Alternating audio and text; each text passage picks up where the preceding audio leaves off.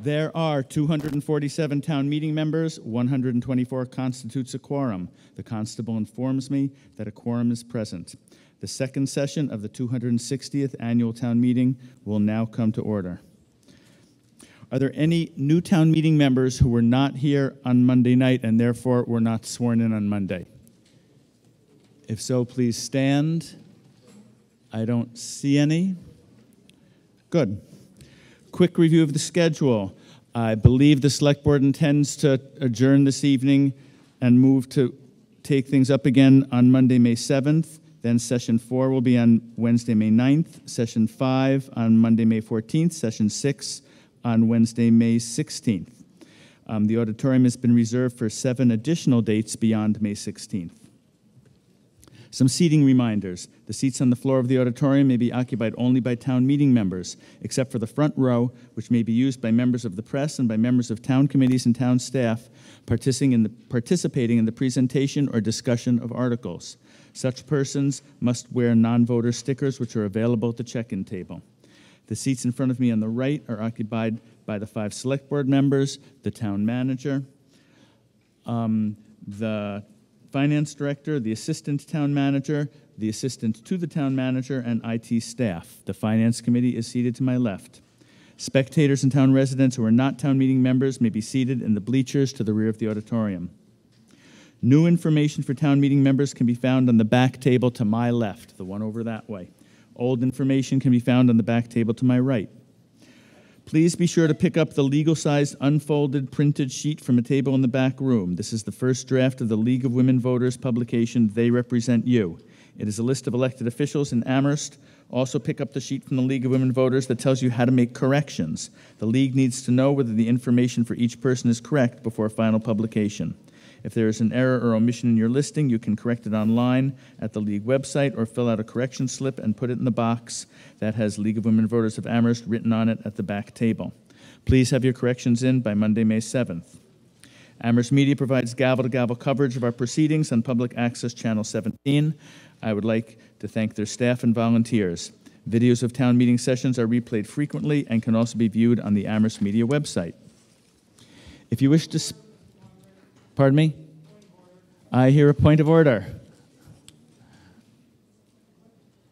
Mr. Moderator, one of the gentlemen who spoke on Monday night, Mr. John Page, who said he was a registered voter, turned out not to be, and as per the town clerk's records as of this afternoon. And so I wonder if you would emphasize in your opening remarks that the town meeting welcomes comments from both registered voters and those who are not registered or who are from not in Amherst, so that people will feel comfortable who wish to speak but are not town meeting members in seeking recognition. And my recollection, Mr. Moderator, is that in the 40-some-odd years I've been a town meeting member, I think only once have we turned down a speaker, and that was a speaker from out of town. We have never turned down somebody who was from Amherst, who was not a registered voter. Okay, thank you. If you wish to speak, you must raise your hand and be recognized. As per our bylaw change from the fall, you must hold up a card to indicate your position. Green indicates yes, red indicates no, and a white card indicates that you wish to speak without advocacy or ask a question. Are there people in the audience tonight who do not have a green card? Good. Are there people in the audience tonight who do not have a red card? No, I said who do not. Okay, good. And everybody should have a white card because you can use any old piece of paper. When you are called on, please first state your name and precinct. If you forget, I will interrupt and ask you to do so. If you need more than 3 minutes or more than 5 when speaking to your motion, you must request additional time before speaking. Town meeting will vote on your request. As the speaker just said, if you are a registered voter in town, you may speak when recognized. If you are not a registered voter, you must get permission from the body. If you're speaking from the floor, please speak into a microphone that will be provided once you are recognized. This will allow the viewers outside the auditorium to hear you. The microphone will be on when it is handed to you. Please hold it close to your mouth when you speak. Non-members, I say this right here, non-members who wish to speak should stand at the rear of the right-hand aisle. Any registered voter of the town of Amherst who is recognized by the moderator may speak without special permission. Others may speak with the permission of a majority. There you go. If you are able, please stand when you're speaking. If you're physically unable to do so, I understand, but if you're able to stand when speaking, please do so. It really helps other people in the body to see who's talking, and it helps to listen. If you're making an amendment to a motion, the amendment must be presented in writing with 4 copies submitted to the following people: town clerk, moderator, town manager and staff, chair of the finance committee, or whichever board is seated to my left. Procedural motions, such as a motion to refer or a motion to dismiss, do not need to be presented in writing. If you're making an amendment to a portion of the operating budget, please specify the dollar amount greater or less than the amount in the finance committee motion. If you make any motion from the floor, it must be the first thing you do after you've been recognized and have identified yourself. You cannot speak first and then make a motion. If you've not already done so, please check your cell phone and make sure it is silenced or off. Little reminder about Town Meeting Coordinating Committee. The election of 3 members to the Town Meeting Coordinating Committee and 9 members to the Town Meeting Advisory Committee will take place during the May 14th session of Town Meeting. If you wish to be a member of either committee or if you wish to nominate someone else, nomination papers can be downloaded from the town website. The nomination deadline is May 8th at 4:30 p.m. You can submit nomination papers and candidate statements here at Town Meeting or at the Town Clerk's office. The Town Meeting Coordinating Committee is limited to town meeting members. The Town Meeting Advisory Committee is open to all residents of Amherst. If at any point in time you are confused about the proceedings, it is appropriate to call a point of order and ask for a clarification. Also, it's always okay to phone me or send me an email or see me prior to town meeting if you need an explanation of any kind. We're now going to do a quick test of our electronic voting system. We have a substitute operator of the electronic voting system, and he may be slower than Sean because he doesn't want to embarrass Sean, and that's really the only reason. Okay, they're all point of orders. I don't give them personalities, so yes. Okay, a really nasty point of order. Mr. Moderator, Rob Custer, Precinct 3. You made a very comprehensive list of the axioms, but one thing that happens often is people forget to ask for additional time, and maybe if you didn't mention it, I mentioned it. I said before. that. I think I said that one. Well, then I forgot. Yeah. Thank you. Okay. Okay, first of all, let me go through a couple things before you bring that on the screen. Okay. All votes at town meeting will initially be voice votes. After a voice vote, if the moderator or any member so requests, we'll take an electronic vote. Make sure your device is turned on. Everybody should see some numbers, the number of their device in the LED display on their device. If it's not there, press and release the power button at the bottom right-hand corner. Is there anybody whose device is not on or they think it's not on? Good. The only functional buttons are 1, 2, and 3. 1 is yes, 2 is no, 3 is abstain. You never need to press any other buttons on the device. Other buttons will have no effect on your vote. A vote to abstain will be recorded, but it will not count towards the result. There may be a lag time of a few seconds from when you press the button to when your vote is displayed. At the end of the voting window, I will check that everyone can see their vote displayed on their device. You may only vote with the device that has been assigned to you. At the end of the evening, please remember to power off your device before handing it in. To do so, you press and hold the power button until the LED display is clear. Always return your device when you leave town meeting. If you do not return your device, you will get a call from the town clerk's office the next morning requesting that you immediately bring your device into the town clerk's office. And now we're ready for our test vote.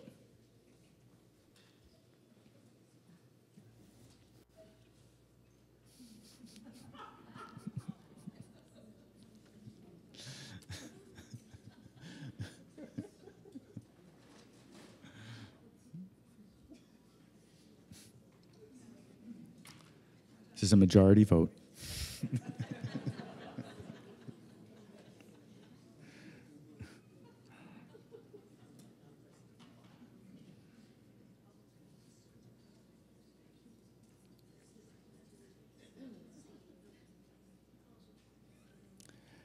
Yes, 57, no, 39, and the correct answer is no.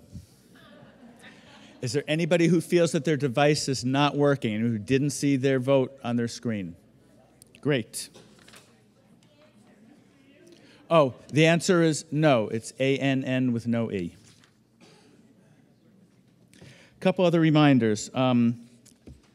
Actually, just a quick reminder, tonight's agenda, we're beginning with Article 7, the OPEB Trust Fund, and then we move into Article 8, the operating budget, and we'll be going through that. We'll be skipping library and schools because those have been moved to a date and time certain next Monday. And maybe we'll get beyond Article 8, we'll see. I now call on Mr. Sharma to make a motion under Article 7. And I'm going to also have you speak your motion right away, and then the Select Board will go after you.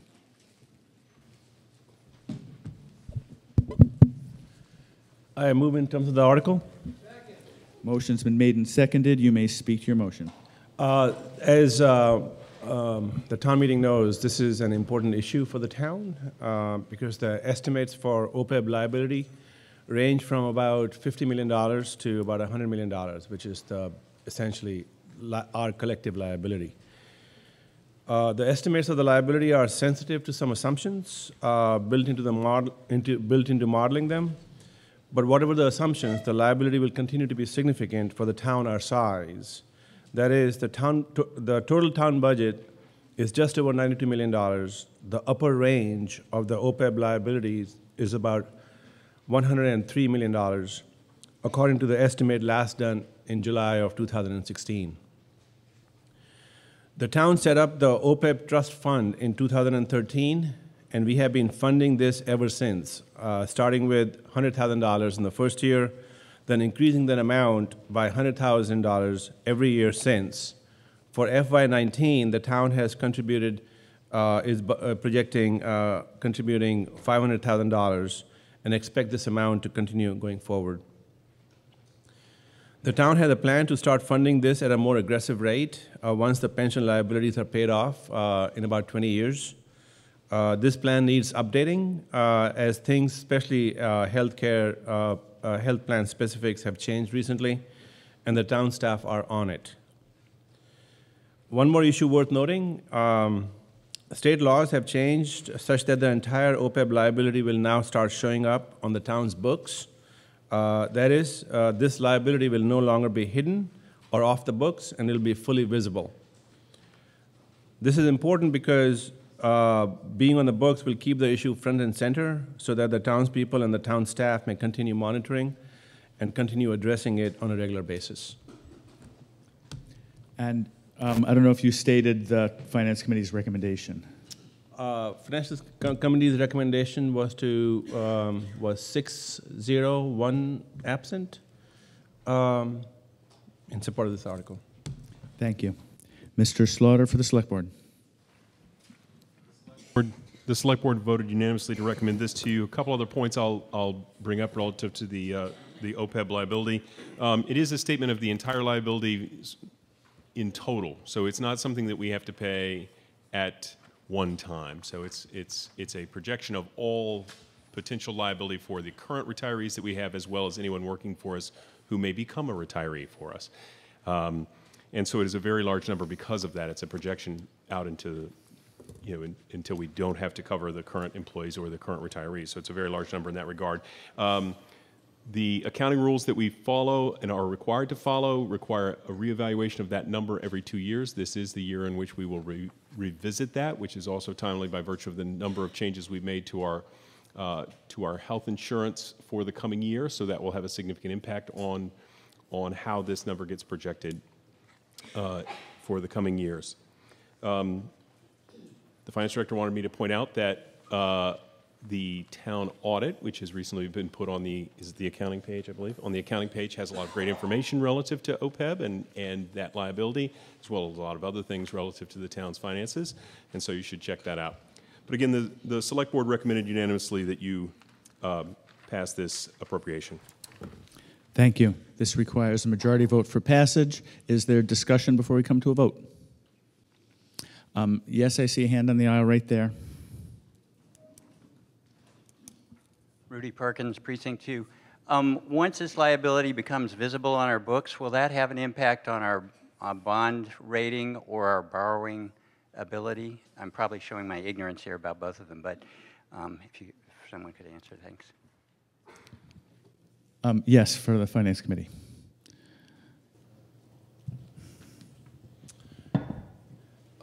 The visibility on the books does not change the cash flows or the payment or anything like that.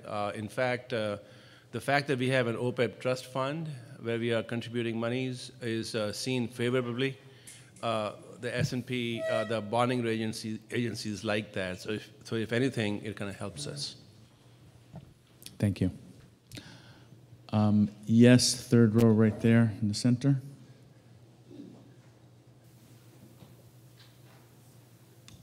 Chris Riddle, Precinct 2. A question, is the $2 million that we temporarily moved over onto our health account of last time, is that a manifestation of this phenomenon? Mr. Buckman.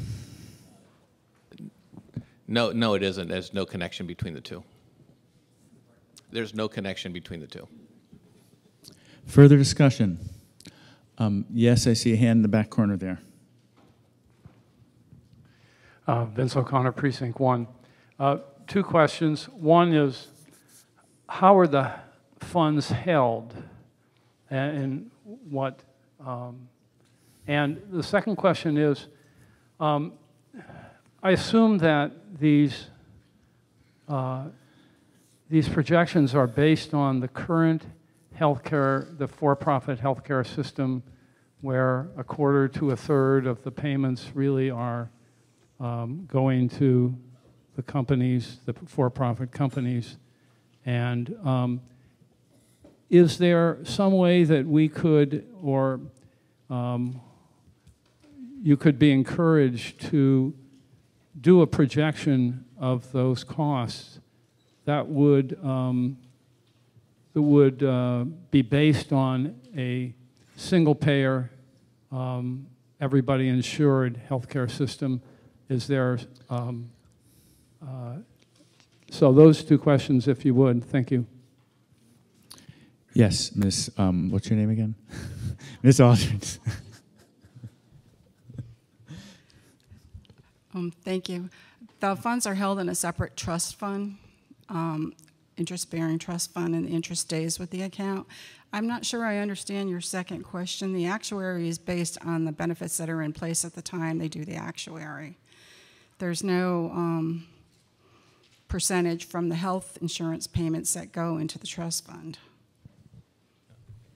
Thank you. Mr. Buckelman.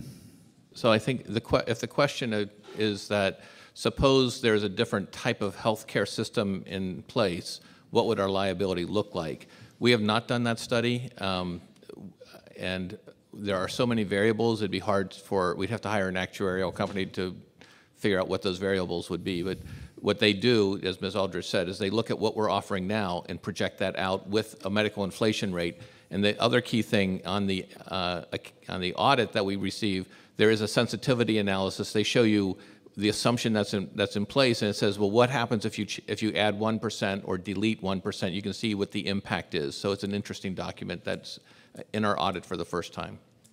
Thank you. Is there further discussion? Yes, in the front row there.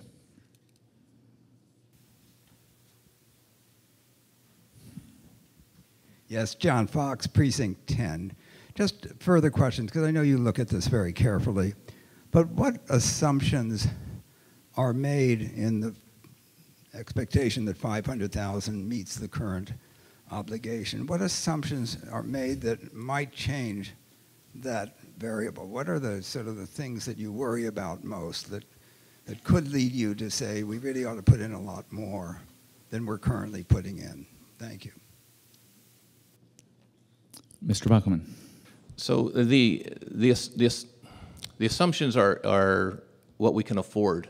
And right now, we've been increasing that contribution $100,000 a year. Plus, we put additional funds in there usually at a special town meeting when there's funds from our Medicare reimbursement, and we have those funds that we had not accounted for. We put that into our liability as well. So the plan is that we are already moving towards fully funding our pension system. Once we fully fund our pension system, the money we've been dedicating to that will then be migrated over to the OPEB liability. As Mr. Slaughter, I think, said it's a big number. But we get credit from the rating agencies, the fact that we have a trust fund that we're contributing, and we have a plan to continue contributing to them. So those are all in our favor. Thank you. Further discussion before a vote? Yes, right there. Janet McGowan, Precinct 8. I know that we've been contributing to OPEB as the town for the last couple of years, and we're up to $5 million. Which still seems small to me, but I know that the regional schools have barely contributed anything. If they don't get the OPEB funds in there, are we as a town liable for like 85% of that unpaid funding? Could that come to kind of come back to haunt us in 10 or 20 years if the regional school doesn't pick up the pace? Anybody care to reply? You're not required to. Mr. Bachman. Potentially. And I think I don't have a really good answer to that, honestly, so we haven't looked at that. But I think potentially there could be that liability. But I think, so I don't have a good answer for you on that one. Thank you. And in the back corner there again. Vince O'Connor, Precinct 1. So the reason that I asked the question about a single payer and would encourage the town to conduct such a study is that I believe that the greatest single savings that both the Commonwealth and its municipalities could achieve budgetarily would be to adopt a single-payer healthcare system. And one of the ways that municipalities such as Amherst could encourage steps in that direction is to provide information through the kind of study that I've suggested that would demonstrate to our legislators and the Commonwealth's executive branch the actual the potential savings of a single-payer healthcare system. I know that it would be complicated, I agree, to think about what assumptions should be done, but I think the long-run benefits of putting additional information on the table that would be essentially getting people to think about moving in the single-payer direction, I think would ultimately far outweigh the cost of such a study. And I think that we should be doing it, other communities should be doing it, because this is the only way to get enough information on the table so that the step that needs to be taken will finally be taken. Thank you. Further discussion before a vote? I see no hands. This requires a majority for passage. All those in favor for the motion under Article 7, please say aye. Aye. Opposed, please say no. Moderator hears a unanimous vote. We now move on to Article 8, the operating budget, and we're going to begin with the Finance Committee presenting their report, which we granted them permission to do under Article 1.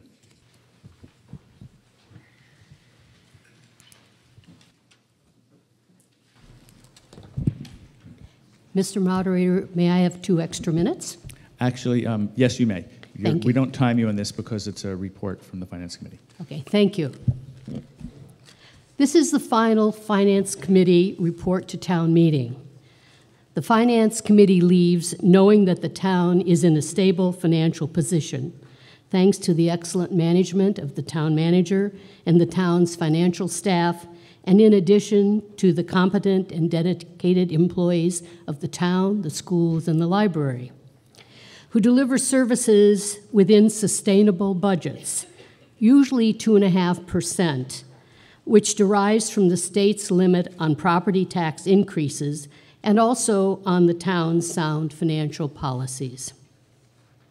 The town has a AA+ bond rating from Standard & Poor's, with total revenues of $12,757,589, or 16.5% of general fund operating budget, and is used to maintain, the capital appropriation is 9% of the budget, and that's used to maintain buildings and equipment that need to be restored or replaced. The town's debt is low. The anticipated revenues from new growth from private building projects will help sustain town services, which was particularly true this year, as such revenue was instrumental in offsetting the large increase in healthcare expenses. Marijuana revenue is still an unknown, but it is hoped that it will produce some additional revenue. All of that is good.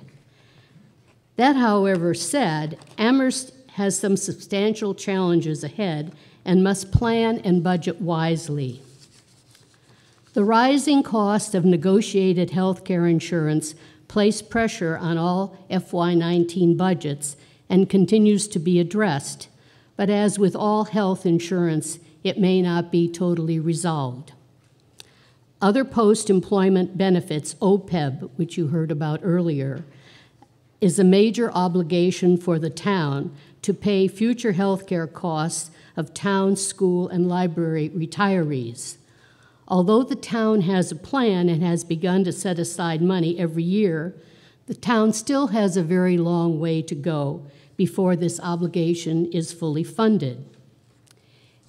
Amherst's property tax rate of $21.14 a thousand remains on the high end for state municipalities and presents continuing budgeting challenges so as not to exceed the state maximum, which is $25 a thousand. In terms of capital, major capital projects estimated in the aggregate of over $100 million needs to be addressed in the upcoming few years. The over 100-year-old Department of Public Works building needs to be replaced and relocated. It has many structural issues which cannot be addressed because of tripping code regulations. It is only 15% ADA, which means American Disabilities Act, compliant, which is the poorest rating of town buildings. The 1929, soon-to-be 90-year-old Central Fire Station, where firefighters who work alternating shifts live when not out on calls, is only 15% ADA compliant also, and does not come close to meeting current standards for a fire station, such as not being able to properly vent fumes in the building for some vehicles. It is now in its third study. Both fire and DPW are being reviewed at the same time due to location issues. The 45-year-old Fort River and Wildwood elementary schools opened in the early 70s, and they are 85% ADA compliant, but are considered safe, but are not designed for current models of education and are in need of maintenance, renovating, or replacing. The Jones Library and other two libraries are in need of major repairs and/or renovations to provide up-to-date services and space for our residents. Although some money has been approved for the North Amherst Library, money may be needed for renovation and would be part of long-term capital planning. Driving here tonight, as all of you did, it is apparent that there is a backlog of road repairs, which is being addressed by the manager with money from Chapter 90 and money from the Capital Fund. There is a schedule for continuing road and sidewalk improvement, which will require funding. Looking farther into the future, there is a next generation of significant capital projects, such as the community senior center combination. The percentage of seniors in Amherst is increasing every year, along with their need for space and senior services, as was outlined by a previous speaker earlier, actually at Monday night's meeting. All of this information, along with current needs, were just one part of the budgeting process, as sustainable budgets were crafted by the manager, superintendent, and library director to meet the needs of our community. As we go through the budget, we encourage you to ask questions, and after enlightened discussion, hope you will approve of the budget as proposed. Finally, for your many hours of reading, listening, discussing, and voting on Finance Committee recommendations, the Finance Committee thanks all of you. Thank you. I now call on the Select Board to make a brief statement.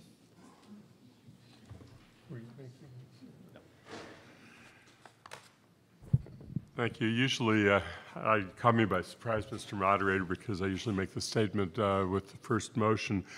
In general, I just wanted to support all that the Finance Committee has just reported to you, and to point out that this was a very difficult budget year. Every year, budget year has challenges. This year, the particular challenge you've heard about several times was the health insurance costs and the fact that health insurance costs have continued to rise, which affects our employees, unfortunately, but it also affects our employer units, which are paid for in the budgets that you will be voting on.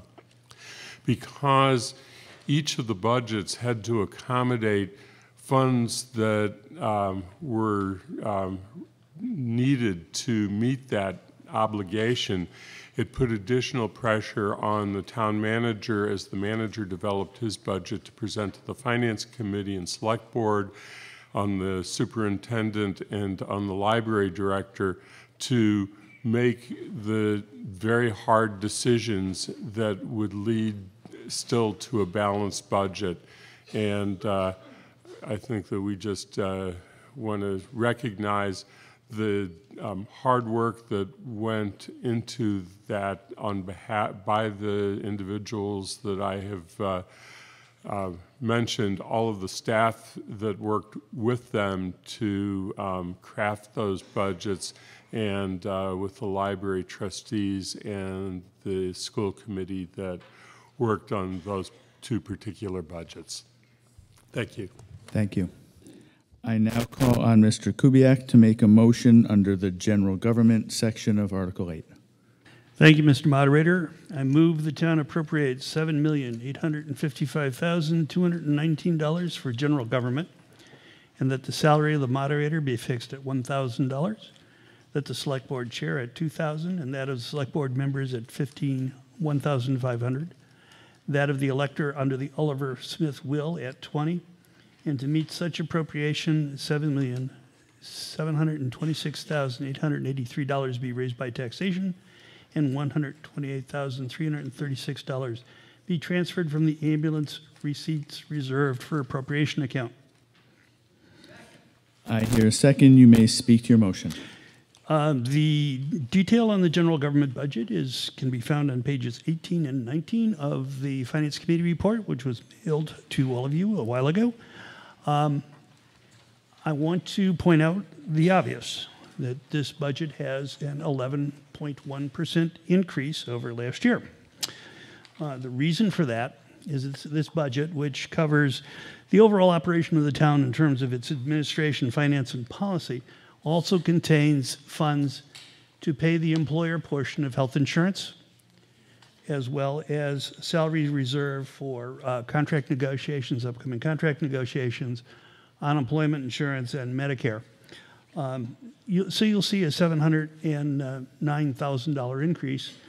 $574,000, about 81% of that, is due to health insurance, and that again covers the employer's share of health insurance for all town employees. So that is the explanation for this pretty noticeable increase in the general government budget. Thank you. Thank you. And a statement from the Select Board. Mr. Steinberg. The Select Board unanimously supports and recommends this budget.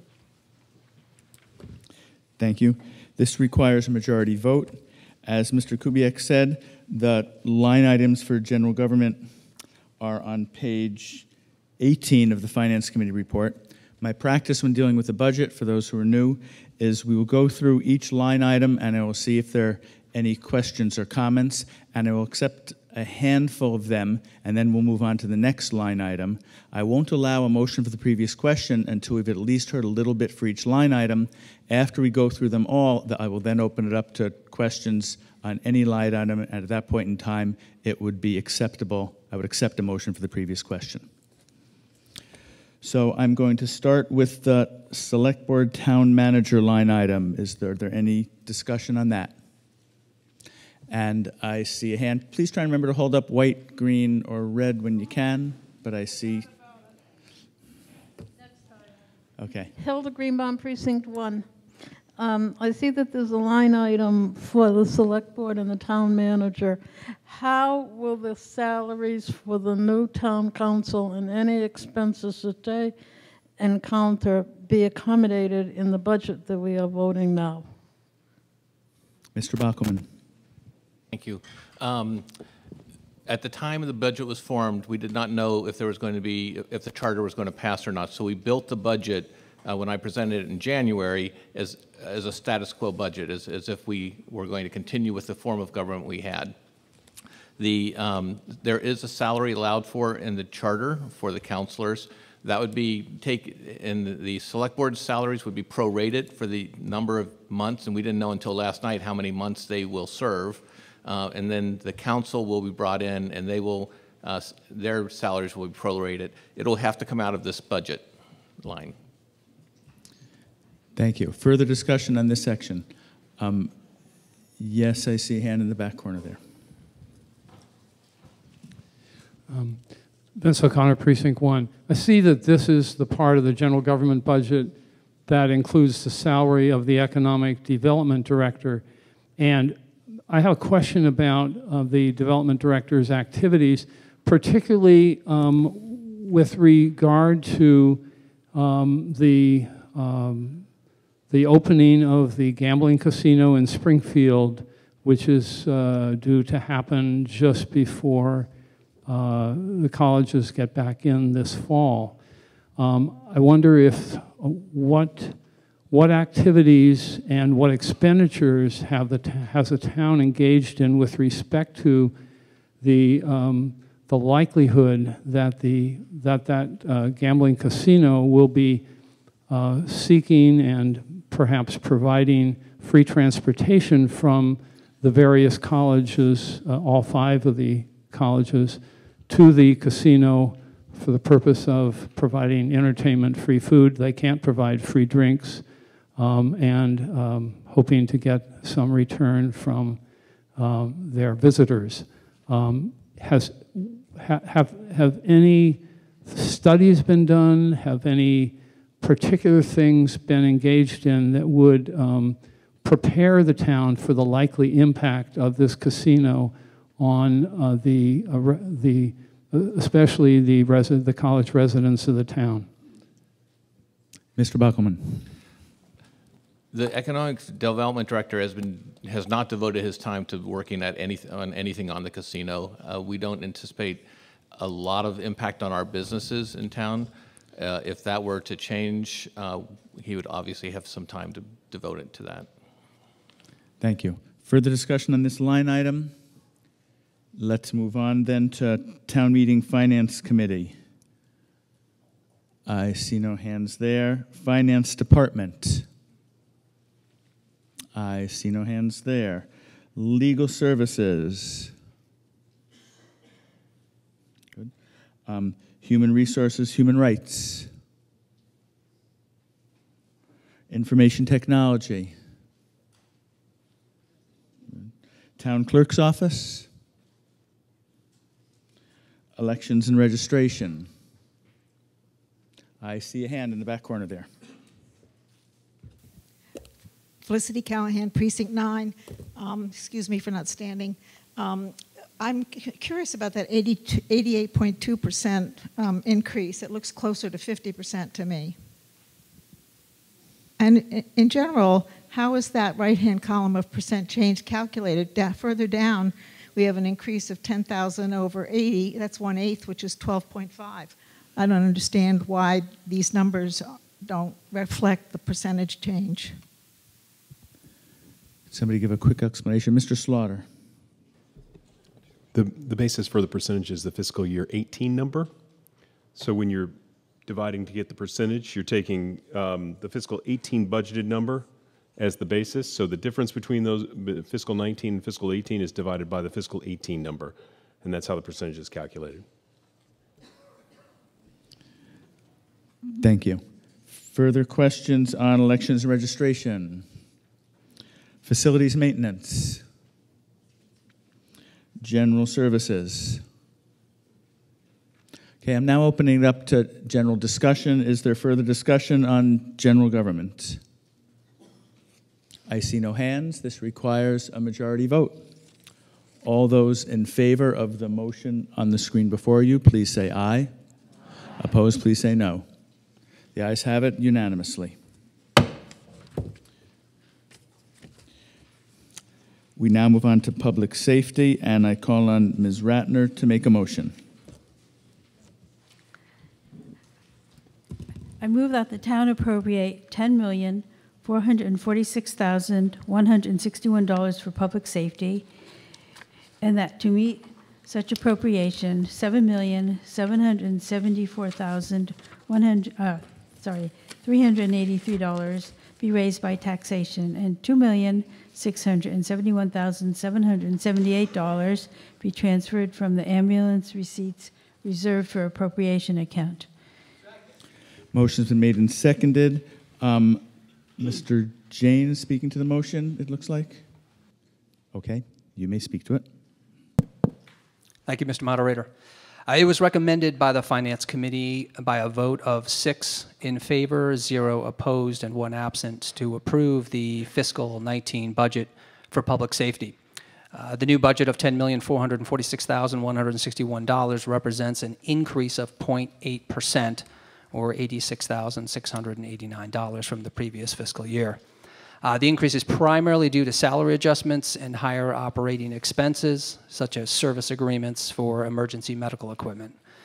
Public safety includes the police department, fire department, ambulance services, emergency dispatch and communication center, as well as animal welfare services. All services to the town are provided 24 hours a day and 365 days a year. Thank you. Thank you. And Mr. Steinberg for the Select Board.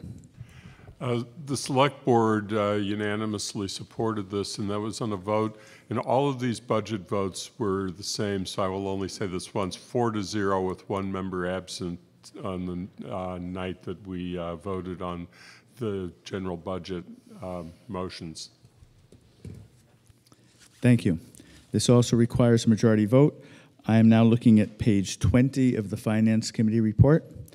And is there discussion on the police facility line item in this budget? I see no hands. How about the police line item? Again, no hands. Fire EMS? I see, yes, right there in the 3rd row.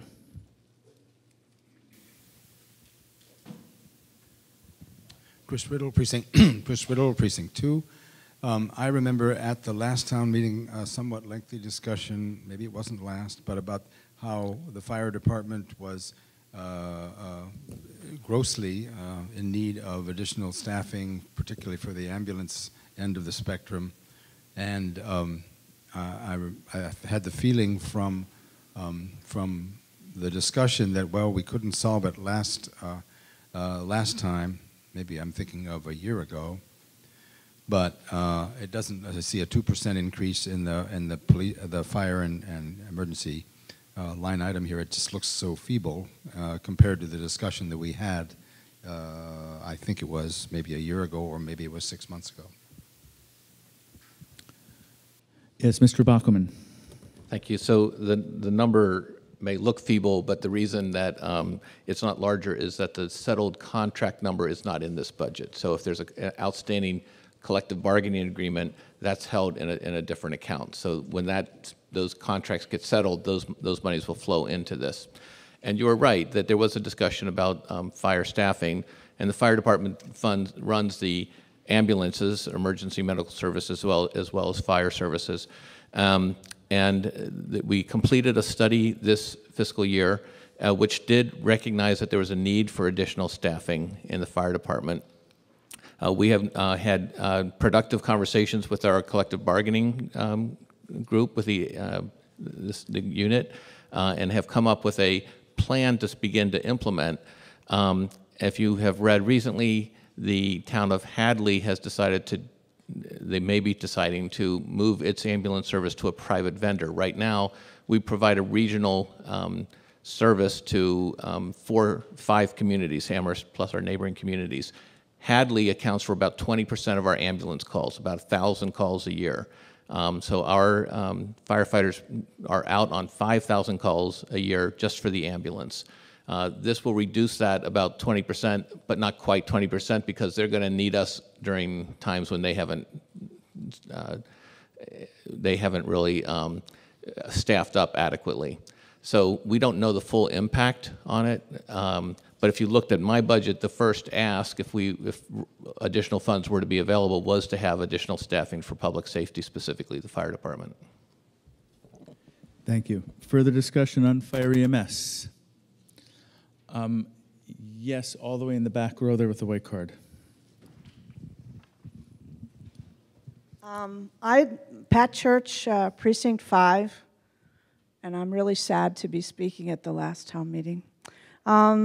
I want to echo the concern that was just raised. I've been a town meeting member for over 20 years, and we've known for 20 years that the EMS service is not, these services are not really taken care of the way they should be. We've had the firemen come to the town meeting to ask even, and we've known from many studies that this was an issue.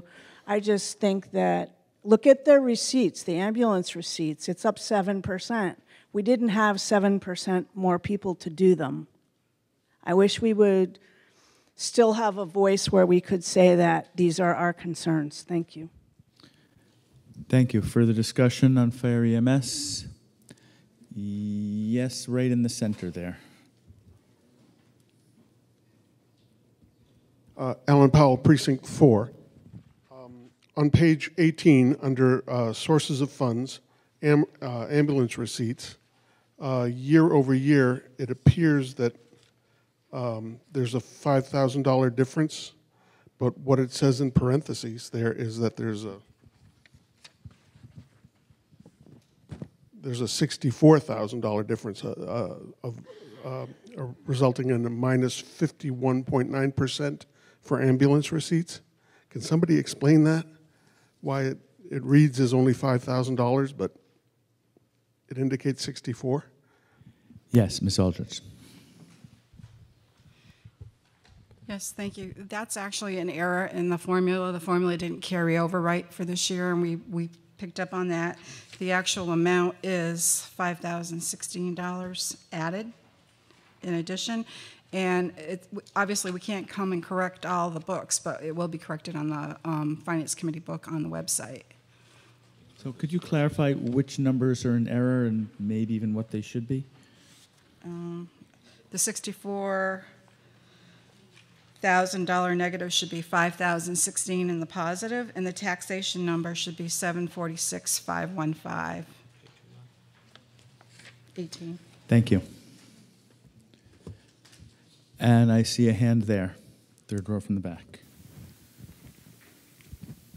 I have another question about the... Identify yourself, please. Oh, Janet McGowan, Precinct 8, sorry. Can you tell me more specifically what the study said? Are we 2 firefighters or ambulance people short? Did they talk about actually how many positions we needed to be safe? Mr. Buckelman. Mm-hmm. Thank you. The entire report is online, so you can read it for yourself.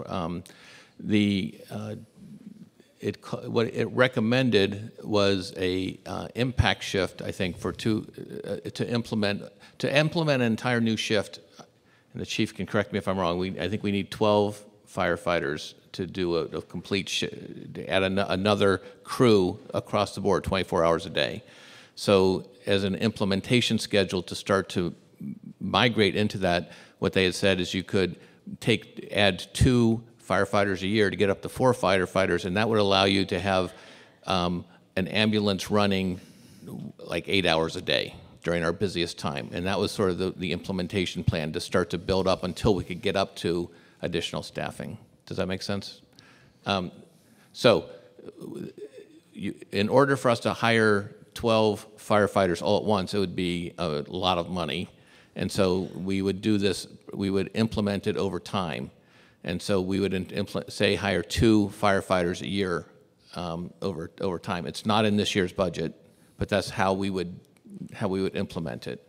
And so, and you need 4 firefighters to be able to run an ambulance for 8 hours a day. Thank you. I see right there along the aisle with the white card.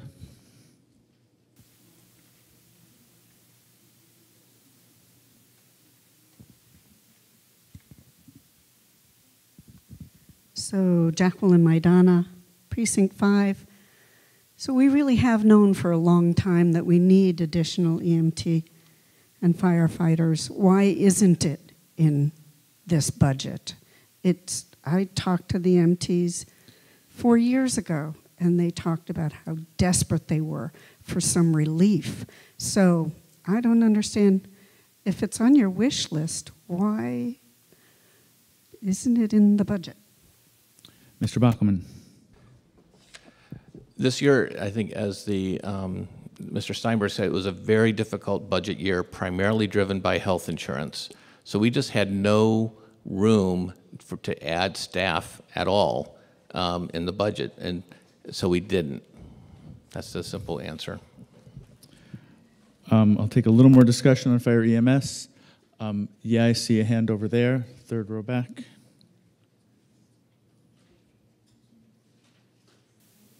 No, please stand up. Thank you.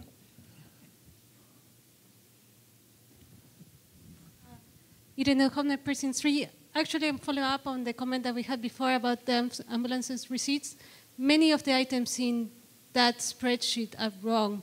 Principally in taxation, there's a $90,000 difference. There are many other numbers that are wrong in that spreadsheet. So all the numbers should be followed up.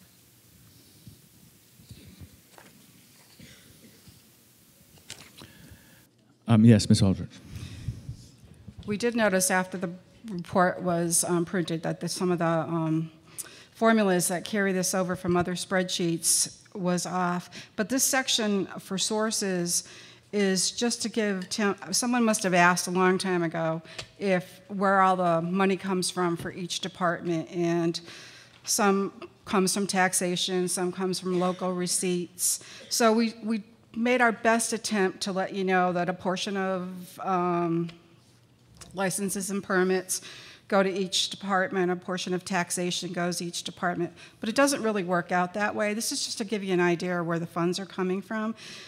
Once town meeting votes the appropriation, that is the number, the expenses, that's the hard number. As far as the sources are concerned, these are not hard numbers until the tax rate is set, so these move around a lot on the sources, depending on what state aid comes in, depending on what receipts come in the year before.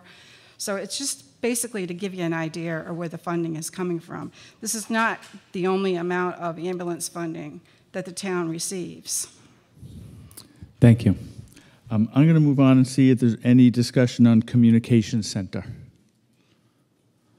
I see no hands. How about animal welfare?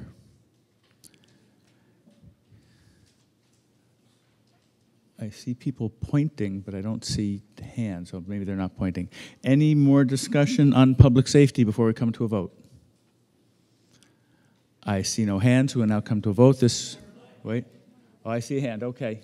Wait for the microphone, please. Actually, that's not who I called on. I called on the gentleman in the front corner here. Oh, there's a line. We want Mr. Hayden to get his exercise.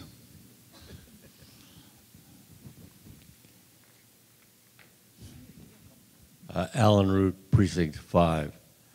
I'm disturbed. I am now 85 years old. I've had to make use of the ambulance service in the past. It was very good.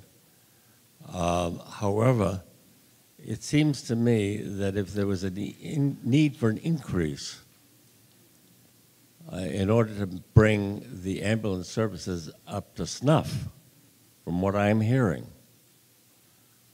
that would be done rather than put particularly people my age and older at possible risk at some point. What do you do if things get really tough?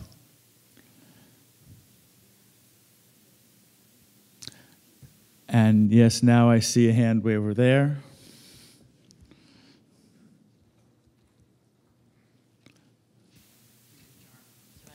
Thank you, Mr. Moderator. Maurianne Adams, Precinct 10. I first want to thank you for giving us the resources, the income that meets the expenditures. It's very useful to see that. I want to note before I make my question that we have a superb EMS and fire department. Like Mr. Root, as I've aged, they've been extremely helpful to us at home and very, very quick in getting to us. So my question is, if Hadley goes its own way to develop its own EMS fire department, is there a guess about how the loss of those revenues may be balanced by the loss of those calls? Mr. Bachman. Well, thank you, and I agree with you that our fire EMS is the premier fire EMS in Western Massachusetts, bar none. I think everybody in this room would agree with that. We staff full paramedic ambulances that, as the chief likes to say, delivers an emergency room to your doorstep, and it's a remarkable service. In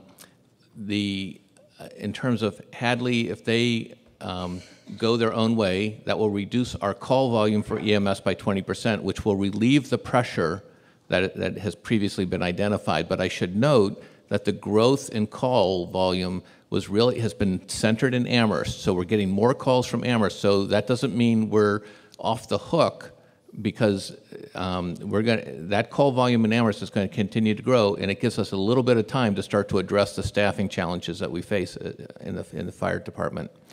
In terms of revenue, we're very conservative on how we fund ambulance revenues. So we didn't project any income, in essence, from ambulance receipts or from Hadley. We take last year's money that we already collected, and then we use that this year. So money that we collect in FY18 will be spent to support the service in FY19. We will lose the money from Hadley, which is the ambulance fees plus the contract we had with them, but we have time to figure out how that can be implemented. So we have time to figure out how to replace that revenue in essence. Thank you. Further discussion on public safety? I see one hand there.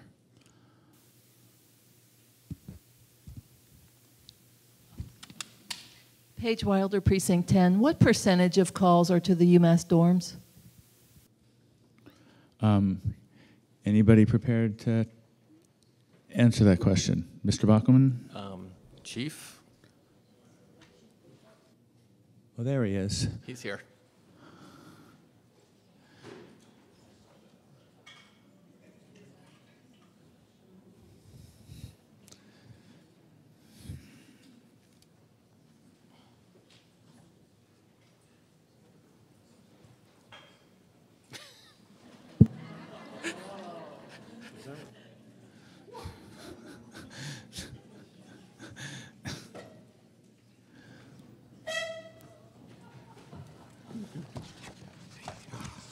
You brought paperwork.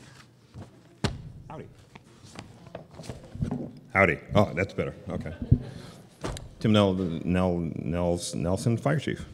The question was how many to the dorms each year? We don't break it down to the dorms. We just break it down to how many times we go to UMass. So generally, it's about 5% of our calls, 5 to 8% of our total calls. If you want to break down even more, last year for EMS, UMass was approximately A little more than 10% of our calls. The fire calls are down, are much lower. So that brings down the total percentage. Thank you. You're welcome. Further discussion on public safety before we come to a vote? I see no hands. This requires a majority. All those in favor of the motion before you on the screen, please say aye. Aye. Opposed, please say no. The ayes have it.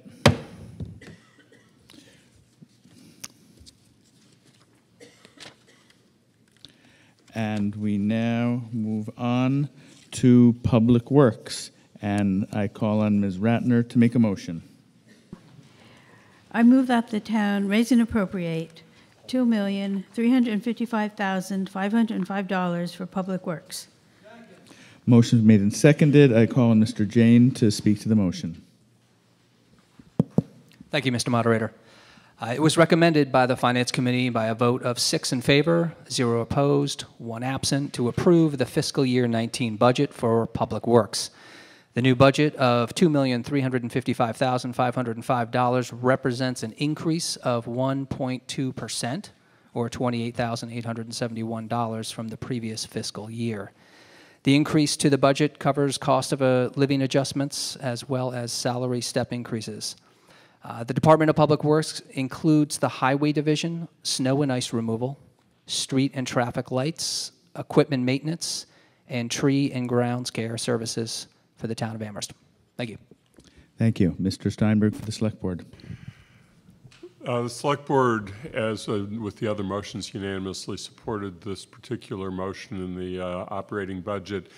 There was, of course, some concern expressed earlier about the needs for the streets we all drove on getting here to town meeting, but that will be discussed further with the Joint Capital Planning Committee report and the capital items. Thank you. So, Mr. Steinberg, that was the same 4-0, 1 absent? Yes. As I noted earlier, all of the votes were 4-0, 1 absent on these budget votes. Perfect. Thank you. Okay, Public Works is on page 22 of your Finance Committee book. This will eventually require a majority vote for passage. Is there discussion on Public Works administration? I see no hands. On Highway? I see no hands. Snow and ice removal? No hands. Street and traffic lights? I see a hand right there in the front row. Rob Kestner, Precinct 3. I drove my bicycle here, but I did have to encounter potholes. On street lights, it's come up in a couple of town meetings that the new LED lights, as energy efficient as they are somewhat less shielded. I'm just wondering if this budget includes the opportunity to do a little more shielding, or is that a capital item we're going to have to wait decades to get taken care of? Thank you. Mr. Mooring, do you care to comment on that?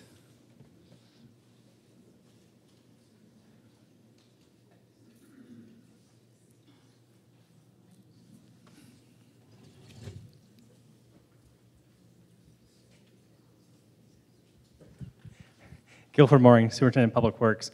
That's actually carried in the capital item, which we actually ask every 2 years for money to buy shielding, extra shielding, and to have replacement lighting. We are also looking at a device that we might put on some of the lights, especially in the outlying areas, which may dim the lights. We've been looking at that. The technology has been out there for about 6 years to have smart lights that dim and talk back and forth to each other.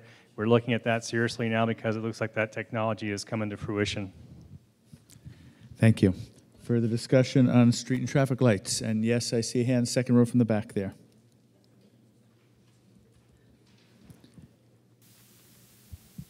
Paige Wilder, Precinct 10.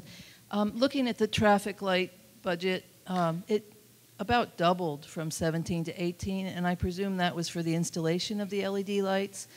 But to next year, it doesn't go down very much at all. Is that because maintenance of those lights cost as much as to install them? Mr. Mooring? That actually is part of a personnel shift we did last year. We had money and we took one of the electricians. The two electricians in our department were being paid solely out of the water and sewer fund, even though they did work in the general fund side. And last year we corrected that. We put half of the salary of one of the electricians into the traffic light fund. We didn't split it between street lights and traffic light.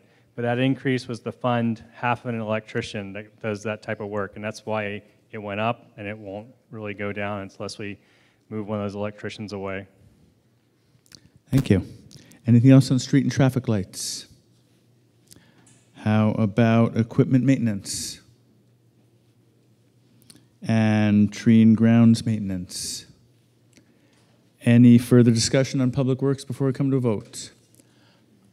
Yes, fourth row back, to and from the aisle.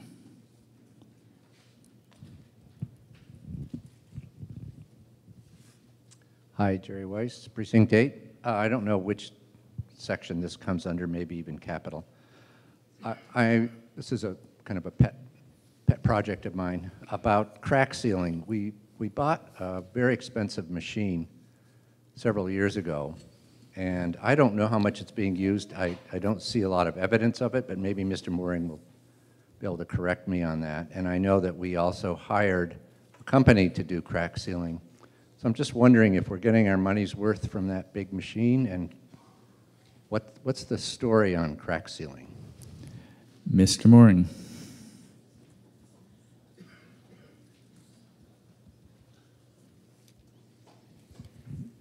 The meetings were moving along quite nicely, so I'll stay back here and talk.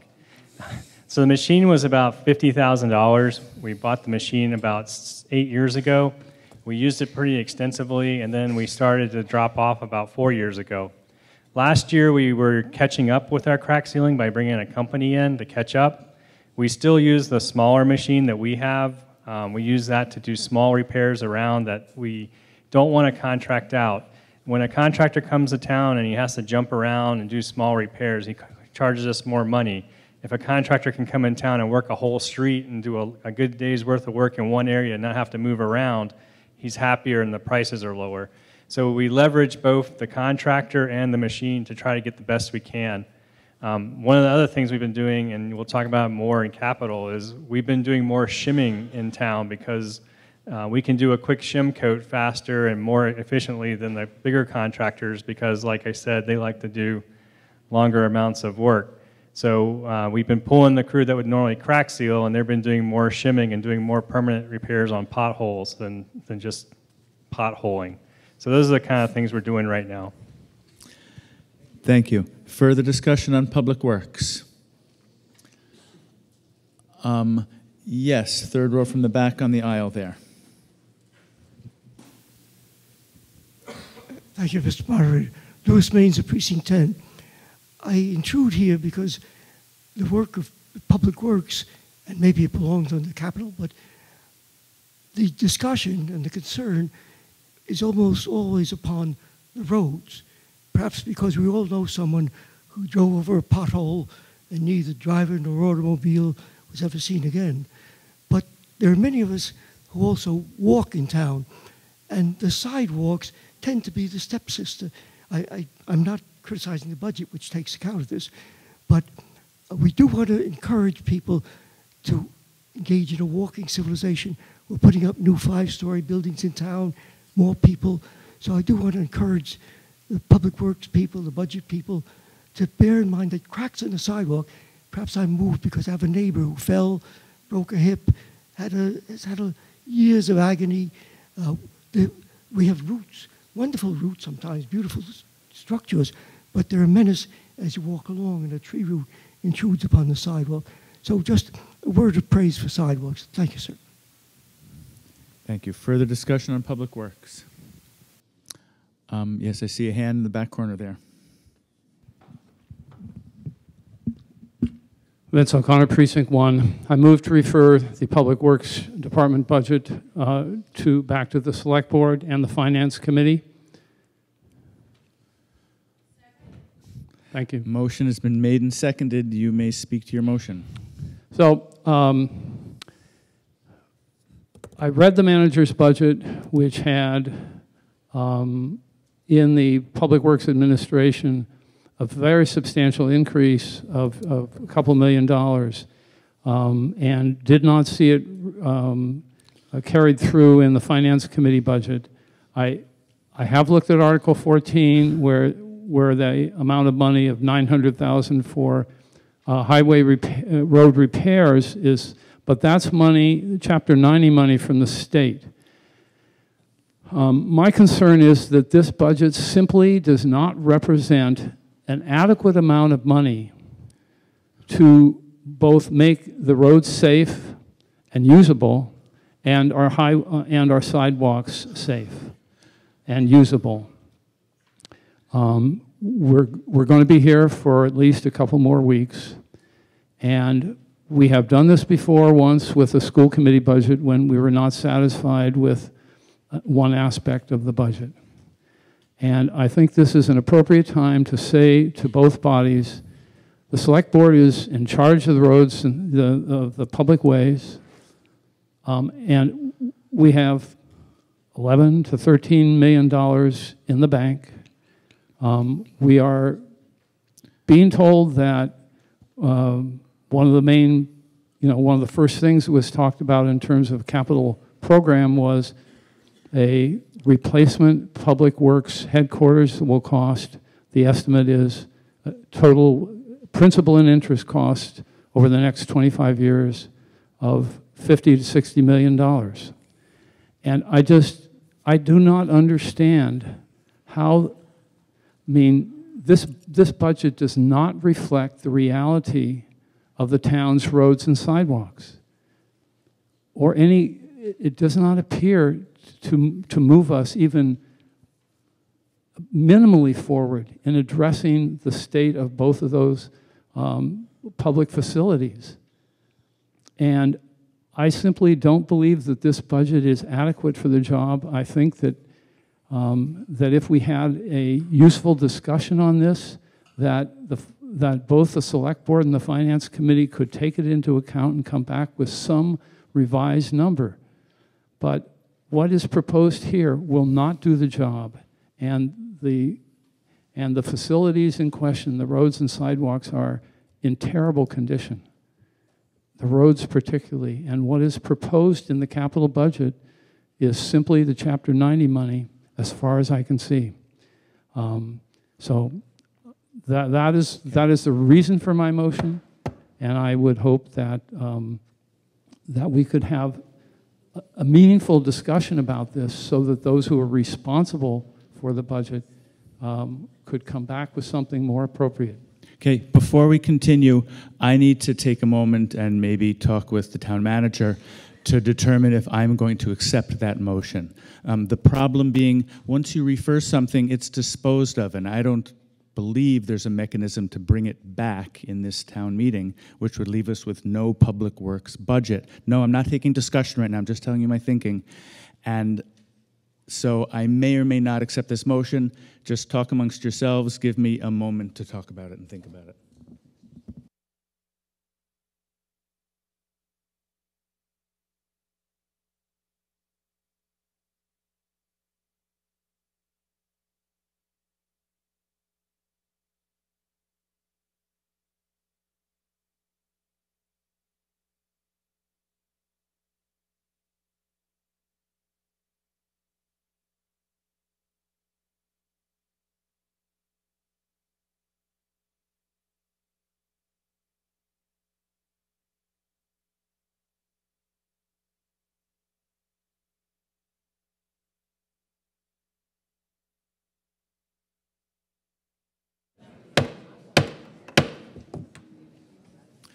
So I first want to point out to the speaker that a discussion over the money we spend on repairing roads wouldn't happen here. It would happen in the capital portion. At least that's my opinion. Hang on, this is just me talking now. And I also am pretty confident that at least now here in this town meeting, once something is referred, Under the opinion of this moderator, it cannot then be brought back to town meeting. It has been disposed of. And I'm not going to accept a motion to refer an entire portion of the town budget. I feel it's in violation of our charter transition rules, among other things, because it's making a significant change to the town budget. It's saying you're not going to pay for these normal functions of the town. And again, I don't believe referral offers a mechanism to bring it back in this town meeting. Once something is referred, it is disposed of, and it can no longer be brought back. That's my ruling, and I hear a point of order, but if it's to argue my ruling, it's going to be a tricky one. Yes, what's the point of order? Microphone, please. Alan Root, Precinct 5. I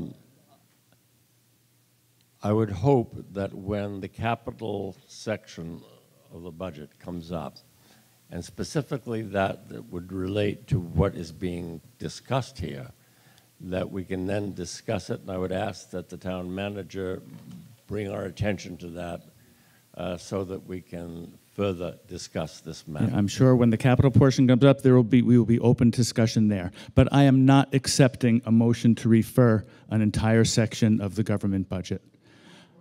I hear a point of order, but I'll take only one or two more, and then we really need to proceed. Vince O'Connor, Precinct 1. My point of order is that this is the only part of the budget where we can increase the amount proposed. We can discuss the capital budget when we come to it, but the amount of money that's proposed under Article 14 is limited by the amount of money that is being proposed under Article 14. We simply can't add 2 or 3 million to that. I don't understand how that's a point of order. If you or somebody else choose to, you can make a motion under Public Works to increase the budget.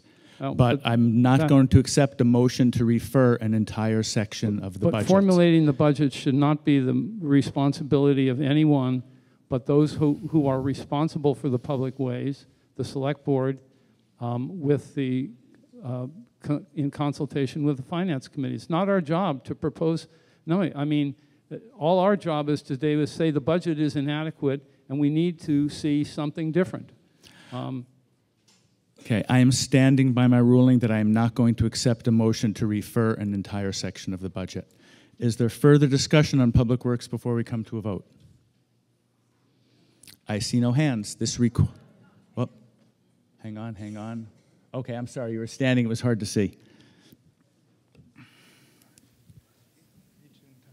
Mr. Moderator, I actually have a question, which a process question, which comes up a number of times, so it might be helpful to clarify. One, we for example, the other night postponed discussion of certain budget items till time certain next week. This is all a single article. Is there any way that once begun I know that I believe in past you've ruled that once a different type of article, a non-budget article, comes underway, there's no way to postpone its discussion. What about a budget section? So could we move this section to a later point, just as we've moved libraries and schools? I don't feel from a moderator perspective that there is a difference, and I would go by the opinion that I've expressed in the past that once we've opened up discussion and begun discussion, then it is too late to postpone. We have to dispose of this article.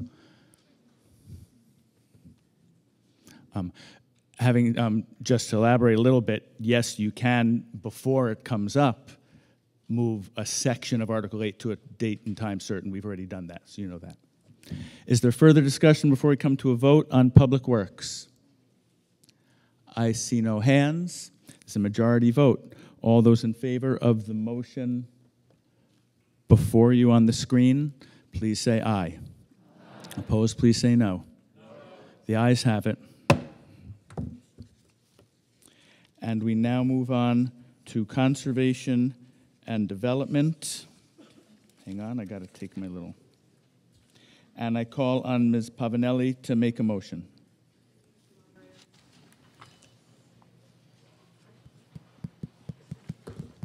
Hello. Thank you, Mr. Moderator. I move that the town raise and appropriate $1,439,099 for conservation and development. Motion has been made and seconded. You may speak to your motion. Conservation and development plans and manages the conservation programs that protect the environmental and natural resources in the town of Amherst. This appropriation amount represents a 1.3 increase, or $18,038 from the FY18 budget.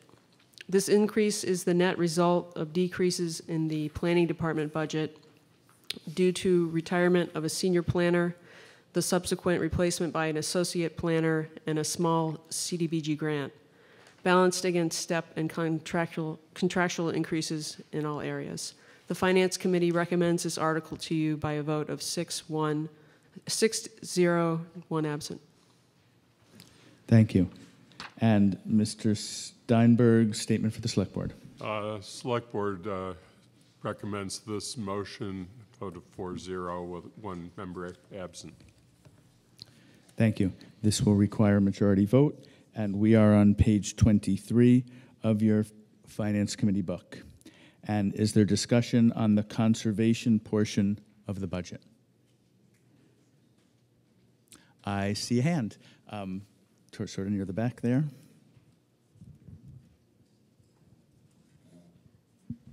Meg Gage, Precinct 1.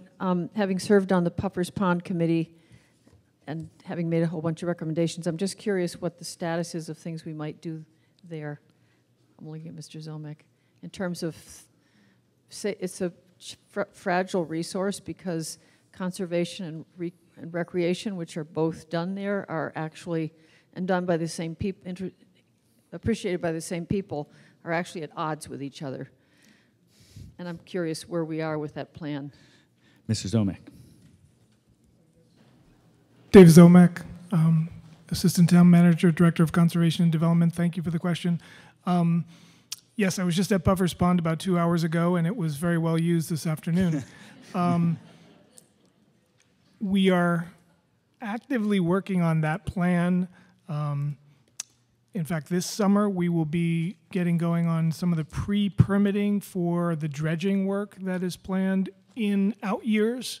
We do not have funding for that yet, but staff from Conservation will be doing a bathymetry study, a study of the water level as well as the sediment level in Puffers Pond.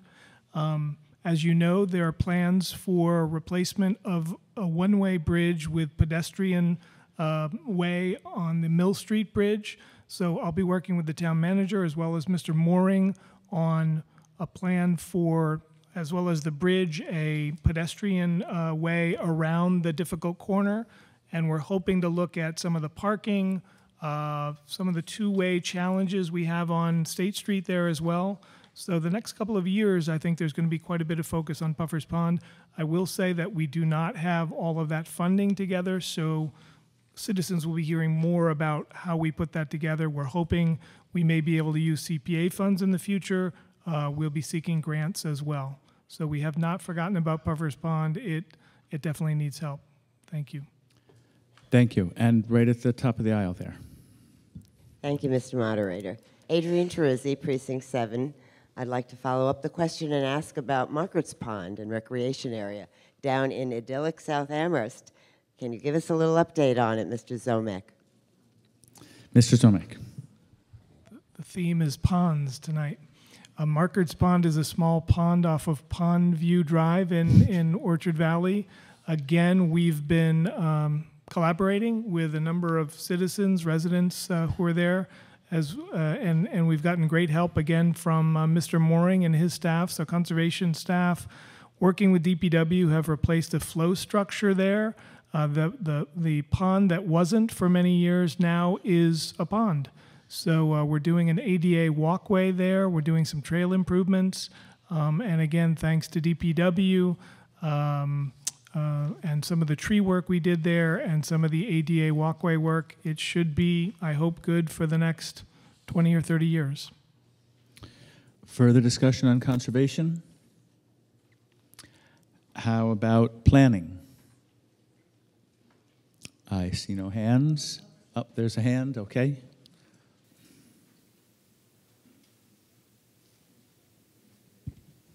Jim Oldham, Precinct 5. I have two questions related to the note in the finance booklet. It says that part of the change in the amount of the budget for planning is a reduction because half of one position is being funded out of community development block grant money related to the building of the path from the apartments on East Hadley Road to the south, to Groff Park in the South Center. So I have a funding question, which is whether this is just a temporary reassignment, sort of assignment of that person and allocation of their budget out of block grant money, and we would presumably see the budget shift in the other direction after a year of it, or once that path is completed. And secondly, specific to the path, I'm curious to know both the timeline and the planned route. Is it primarily following and filling in the existing sidewalks, or is it doing something else? So and when is it anticipated to be finished? Because I know we've been talking about that for quite some time. Mr. Zomek. I think I'll take the first part of that question, and I know our planning director, Christine Brestrup, is up back. Yes, it's a very exciting project. We are using CDBG funds this year to plan and build a multi-purpose path from approximately where West Street meets East Hadley Road at the old mill, westward all the way out along there is an existing sidewalk there. Again, we were talking sidewalks earlier, but that sidewalk is in very rough shape. So we're going to build a multi-purpose path there, 8 to 10 feet wide, to help all the residents. There are many apartment complexes there, as well as the single-family homes on the north side. So we're going to do a pretty major improvement to that sidewalk there. And at the same time, we'll be doing the Groff Park renovation restoration with the new spray park and playground and pavilion. So the hope is really to connect those and help all people on East Hadley Road with a multi-purpose path. That work, again, thanks in large part to Mr. Mooring and the engineering staff at DPW, will hopefully get going later on this summer into the early fall. So that should be well underway. Just, I'm not seeing the reference that was noted regarding the staff person, but I want to correct something that every year we are able to use a percentage of our CDBG grant to pay for some staffing. Some of you may know that we have a senior planner who is assigned to CDBG, and part of the salary in the planning department goes to that staff person. But it's not specific to that project. Every year we're able to use a percentage of the CDBG grant toward some of the administrative costs within the planning department. I'm not sure if... And Ms. Brestrup, would you also like to respond? Chris Brestrup, Planning Director. Yes, I wanted to clarify that we do have half of one senior planner that is funded by CDBG, and we also have an administrative staff person who's 100% funded by CDBG, so we're very fortunate there. We have $825,000 worth of CDBG money, which is well spent in town doing such projects as East Hadley Road and other things. A number of years ago, we paved Shumway Street as well, so we really do get a lot of work out of that CDBG money. Anything else on planning? Is that a hand raised or not? Yes, corner there.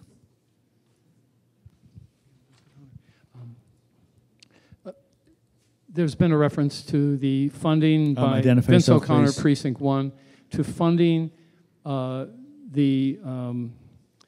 some staff people with CDBG funds. I wonder if the planning director could explain the limitations that exist with respect to CDBG. How much can be used for staffing, how much can be used for human services, and then how much has to be used for sort of hard projects. Ms. Brestrup, if you care to, you can respond. I think Mr. Zomek may be more familiar with the percentage that is available for administrative use. I think it's somewhere around 18% of CDBG funds. Does that sound right, Mr. Zomek? Mr. Zomek? I believe the maximum is 18%. We often do not budget to the maximum, so we put more money into both social service funding as well as capital projects. I don't know, honestly, this year's percentage, but in years past, we've budgeted less than what is allowed by the CDBG program. Thank you. We're going to jump on to inspection services. And I see a hand on the aisle there. Hilda Greenbaum, Precinct 1, and I would like to ask about the impact on the expenses and the income on this budget for the rental registration program. Perhaps there are fewer cars being parked on the lawn, but I see some houses that are currently in worse repair than they were before we implemented this law. So I'd like to know how the enforcement of the rental registration is and how that money that we're all paying through the nose is being expended. Yes, I see a gentleman in the back who wishes to be recognized. Yes, Mr. Moore.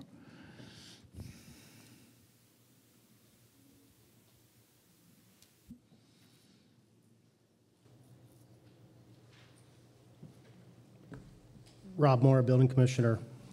The rental registration program is functioning well. Several years later from its start in 2011, we have approximately 1,300 properties or registered properties at this moment.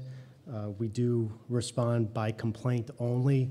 The program is based on a self-certification of the condition of the properties by the landlord, and we are there available for complaints by tenants, neighbors, landlords themselves often complain about the conditions of the property, and we respond to those. Thank you. Further discussion on anything in the conservation and development budget? I see no hands. We will come to a vote on the motion on the screen. This requires a majority. All in favor of the motion on the screen, please say aye. All opposed, please say no. Moderator hears a majority.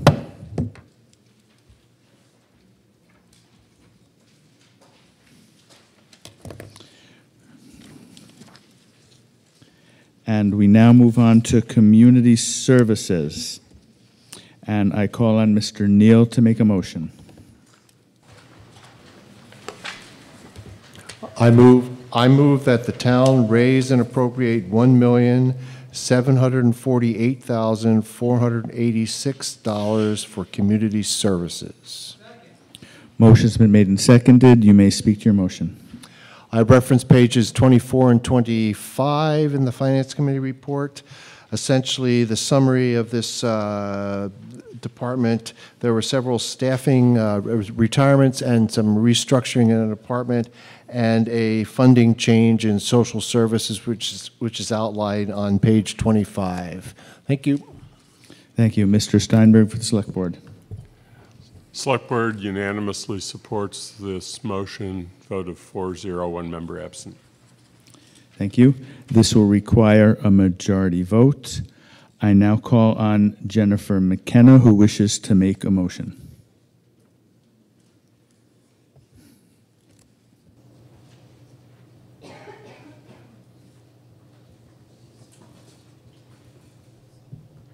My name is Jenny McKenna. I live in Precinct 8. I moved here in 1980.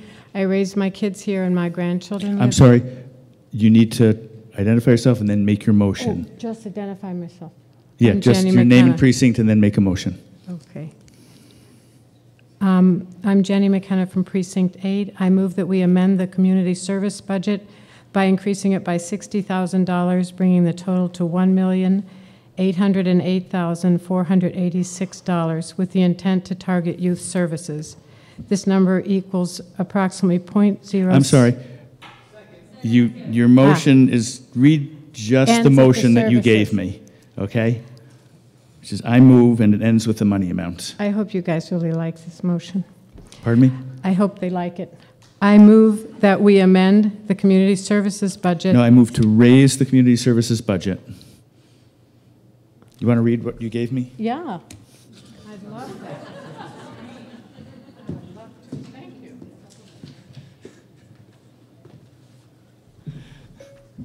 I move to raise the community service budget by $60,000, which would bring the total to $1,808,486. Good job. Let me have my sheet back.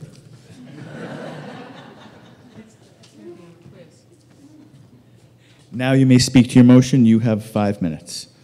Okay. As a body, we have often discussed the question of the appropriateness of having significant social services in the town budget. One thought is to rely on community development block grant money for these services. Then the question arises if these grants should provide or supplement the community service. While I'm extremely thankful for this money, I don't believe it is enough money, nor do I think it is adequately flexible. For instance, it restricts us to 5 grants. This year, while some of the programming will support children, and we have included LSSE subsidies elsewhere in the budget, there were no grants chosen that target youth programming specifically. In the town community development plan, which we submit to CDBG to qualify, youth development is listed as a town priority. I believe it is a town priority, hence the amendment to close this gap. It feels crucial to me that the budget reflect our community values. The specific values I see reflected here include, but are not limited to, respect for the efforts and wisdom of the people charged with creating the budget, the importance of upholding our financial responsibilities, the protection and nurturing of our children. This year, as we pass the baton to a new form of government, it seems more important than ever that our budget accurately represents our values and intentions. While I know that this body has no influence over line items, I believe that adding resources to this budget increases the opportunity for the town to consider partially funding the 2 grants that the CDBG committee was unable to include. While $60,000 can't fully fund the 2 proposals, one to Big Brothers and Big Sisters of Hampshire County and the other to the Boys and Girls Club, it seemed at once modest enough for the people who aren't eager to see the town providing social service support, yet generous enough to protect these vital services. A disclaimer, I know more about the Big Brothers, Big Sisters budget because I've been their volunteer clinical consultant for 20-something years. These funds are precious and necessary to these agencies. They translate into actual children served. The funds are targeted in the Big Brothers Big Sisters grant are targeted to Amherst kids directly, not the whole county, although it's a county-wide program. This year, they applied for $40,000 to match 25 new, never-before-matched children in the program and to provide ongoing case management support for 75 existing matches. We currently have nearly 200 children on our countywide wait list, and about 40% or 80 of those children are from Amherst. The thing we hate most in the program is when people age out of the wait list. While people at Big Brothers Big Sisters are at work trying to find alternative sources of revenue, if they don't close the gap, they will have to reduce staff hours and match fewer children overall next year. This is not the time to be withdrawing support from our young people in evidence-based prevention programs like Big Brothers Big Sisters. I hope you'll vote to support this amendment. Thank you. I want to talk a little bit about process here. First of all, we now have 2 different money amounts before us for the community services budget, $1,808,486 and $1,748,486. The way town meeting rules work with the budget is when we finally come to a vote, we will first vote on the larger amount. If it passes, we're done, and we've disposed of this motion under the article. If it fails, we then drop down and have a vote on the lower amount.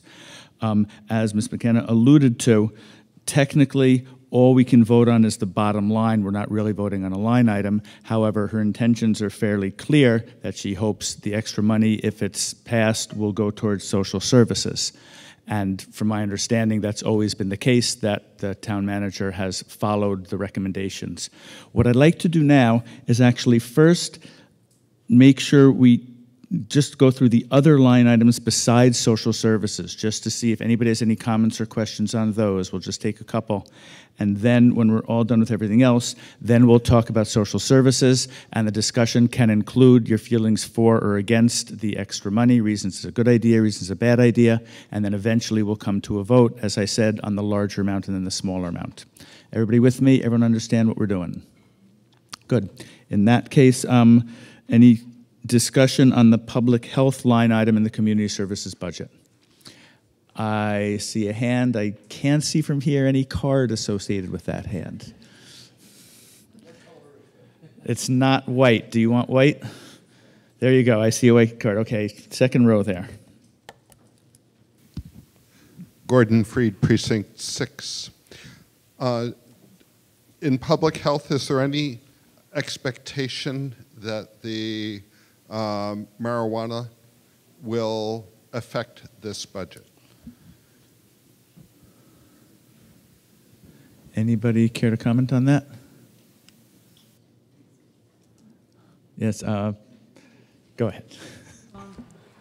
This is only part of an answer, but we expect revenues to come to the town because we have, as town meeting passed, the 3% surcharge, and then up to 3% of revenue in our host agreements that we've been implementing, but there is no revenue yet, and there's a number of possible uses for those revenues directly related to enforcement, education, and public health. So I think once there's a pot of money, I expect that departments and other service providers would be seeking the use of some of those funds, but it's not happening yet. Thank you. I hear a point of order. Wait for a microphone, please. Maria Kapicki, Precinct 8. Correct me if I'm wrong, but I don't recall hearing the statements from the Finance Committee and the Select Board on the motion for this. I could be wrong, but an alternative motion was made. When do we hear from them? I'm sure we will once we get to the discussion on social services, but typically when an amended motion is made, I don't automatically call on them. I wait till the discussion opens and see if there's a hand. So I expect there will be a hand, but I'm going to wait. I expect they're waiting until we get into the discussion of social services. They did comment on the main motion, but when an amended motion is made, I don't automatically call on the other boards until we get into the discussion. Mr. Neal? Yeah, I did comment on the main.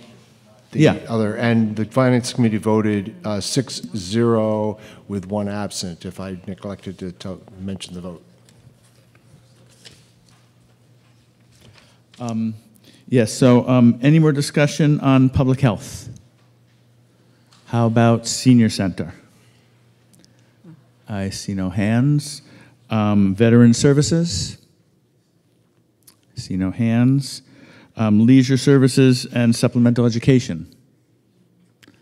Yes, I see a white card there. Janet McGowan, Precinct 8, trying to stand. I have a question. A bunch of years ago, we added money as town meeting to the social services budget to fund summer camps for low-income kids for LSSC summer camps. Is that now part of the budget permanently, this part of the budget? Or was that just a one-time thing? Mr. Bockelman? There's $105,000 that is incorporated into the budget from that action by town meeting previously, yes. So yeah, the answer is yes. Any other discussion on LSSC? I see a hand in the corner there, right here, front row. Alan Root, Precinct 5. In listening to the speaker with the substitute motion, I am very much inclined to be very supportive of it. Hang on, excuse me, Mr. Root. We're not yet talking about social services, okay? I'm holding off on that until after we allow for some discussion on the other line items. Okay. So you can raise your hand again once we get into the social services discussion. Anything else for discussion on LSSE? Any discussion on pools? Any discussion on golf course? Okay. And now, any discussion on social services? And if either the Select Board or the Finance Committee want to comment on the amended motion, I would look to them now and then look to the body. So, Mr. Steinberg. So the Select Board was not aware of the motion at the time that we voted, and actually did not know about it when we had our meeting earlier this evening that started prior to the session of town meeting. But I will make a couple of observations. One is that I reported on how difficult the budget process was this year and how many difficult decisions had to be made along the way. And the amount that was supported by the Select Board was the amount that is in the original motion by the Finance Committee. We haven't specifically voted on the question of a higher amount, but I would also point out, in regard to substantial discussion that happened earlier this evening when we were talking about public safety, that the town manager had indicated that if there was additional money to spend, that the highest priority needed to be for increases in firefighter and paramedical staffing. And the Select Board is very supportive of that as a policy statement. And I would just, I guess as an individual, since I can't speak for the Select Board, just encourage you to consider that matter. Thank you. Okay, we are open up to discussion on social services in general, the pros and cons of the amended motion as well. So again, if you want to speak for or against the amended motion, you should hold up a red or green card. If you just have general comments, white card. And I see a card right in the aisle, right there.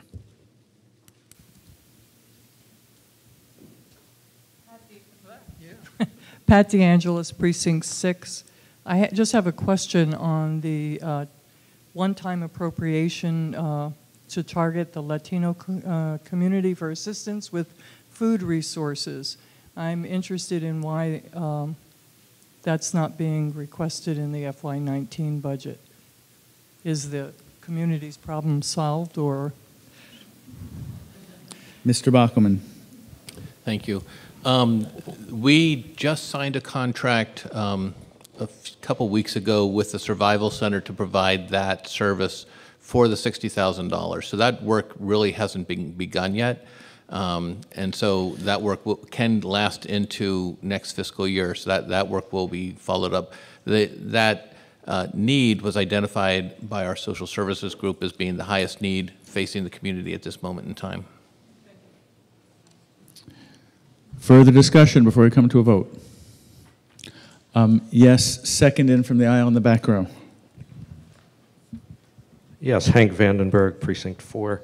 I was hoping I would get a little bit of explanation and perhaps some insight into that first line of public health. It seems to be on a rather drastic decline over the past 5 years. I was wondering if you could explain that from almost 300,000 back in fiscal 15 down to 117,000 now in fiscal 19. Could we get some insight as to what's going on there and what was cut or what was moved? Thank you. Ms. Aldrich.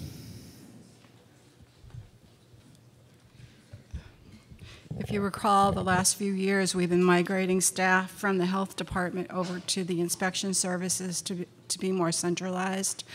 All of the health inspectors were moved there and their salaries went, and the last body to move there was the administrative assistant. I'm not sure if it happened last year or the year before. So that's the larger part of the decline. The decline this year is, as I mentioned with Article 4, we had savings in community services to move into general government to cover the health insurance deficit, and that was voluntary decrease in hours from the health director. She went from 37.5 to 30 hours.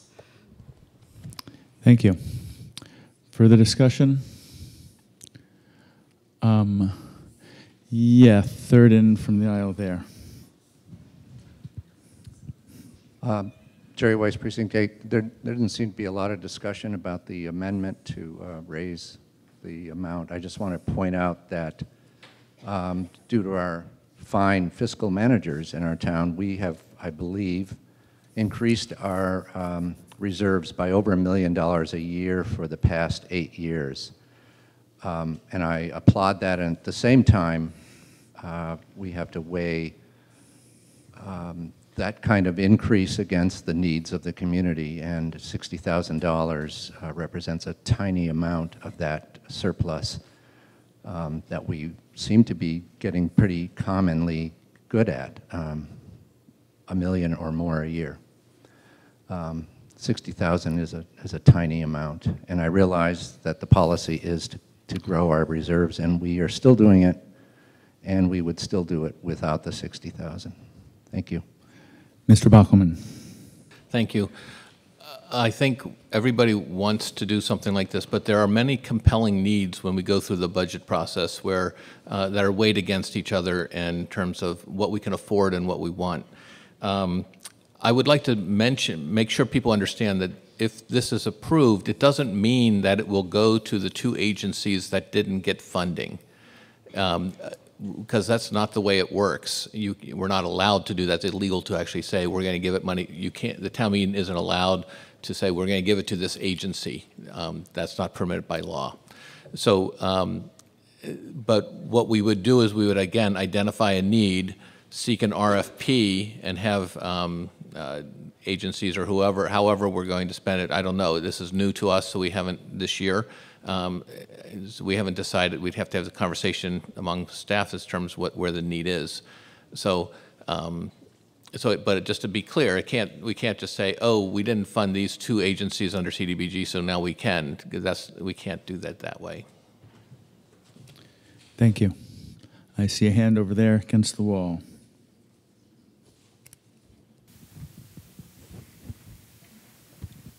Jim Oldham, Precinct 5. I absolutely appreciate the manager's points about the thought that goes into the budgets and the competing needs. I want to call town meeting's attention to the fact that we have a long history of supporting community services out of our own budget, not just relying on the federal government to take care of need in our town.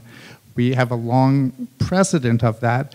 And sadly, we have a history of constantly seeing that money taken out of the budget in subsequent years' process.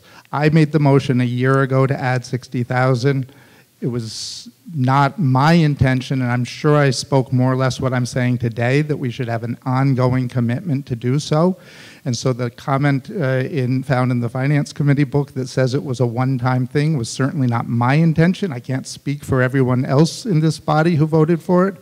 And this wasn't the first year, last year wasn't the first year that town meeting put back a small amount for social services that had been in previous years and then didn't appear in subsequent years. So there's been a regular statement by the legislative body going back 20, 30 years that we have a commitment to the children of the town, to those who have low incomes, to those who make use of these services, to put some of this money in. So it's the question to my mind shouldn't be now, is this the highest priority that got left out, the highest priority of what we could do with the next dollar? The real question is, why was this priority that many of us believe is important, that town meeting has on multiple occasions by sizable majorities voted in favor of? Why is this priority being zeroed out over and over again? And I hope that we will vote in favor of this amount that, as Mr. Weiss has pointed out, is insignificant relative to the surpluses, and frankly, it's within the error bar of the budget that we're going to have. And I would, if there is, I certainly would not put this against the need for additional firefighter or an emergency workers, and would welcome a chance to reconsider that line item if given it, because that also, I believe, would fit within, is a higher priority than adding another $1 million to our surplus. Thank you. Is there further discussion? Yes, all the way against the aisle over there with the white card. I hear a point of order. Can we get a microphone there? Is your point of order that I told you I would call on you? I'll call on you next, I promise.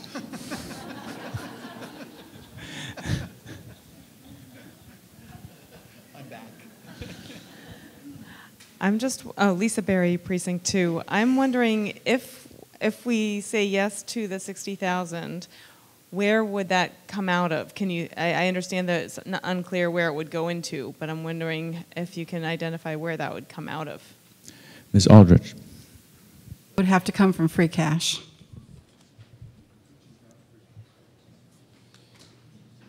Is there further discussion?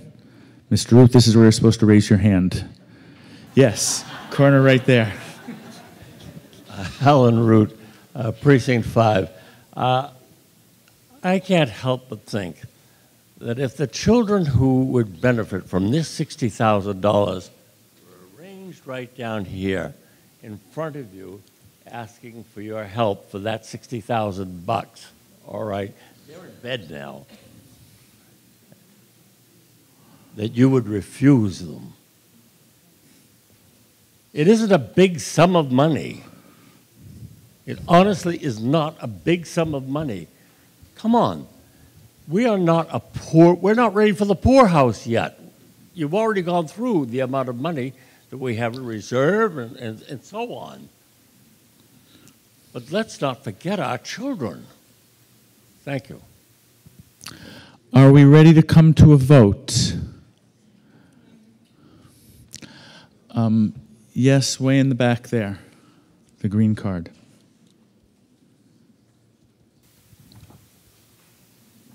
Hi, I'm Marla Jamate from Precinct 7, and I would just urge people to vote in favor of this amendment. As a parent of 2 children, I hear quite a bit about what is happening among kids and in our community, and I think kids are quite stressed these days as a result of many factors, including threats of gun violence, the need to participate at school in lockdown drills. We are introducing a new sort of unknown factor into this community with recreational marijuana, and it will be a while before we have revenues from that, which could go towards programs that are protective or beneficial to children. So given that this is an opportunity to perhaps come to the aid of some children in this town through hopefully agencies that are expert in mentoring of kids and connecting them with positive influences, I think it's really important that we go ahead and take whatever steps we can. A great many changes are afloat here in Amherst, and we don't really know what the future holds for social services, and I think that it's important that we take the opportunity that's before us now. Thank you. Yes, third row back with the white card.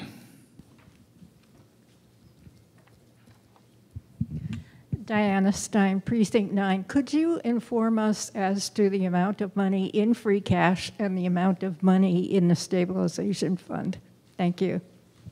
And maybe what % we are supposed to have in there at this time? Ms. Aldrich.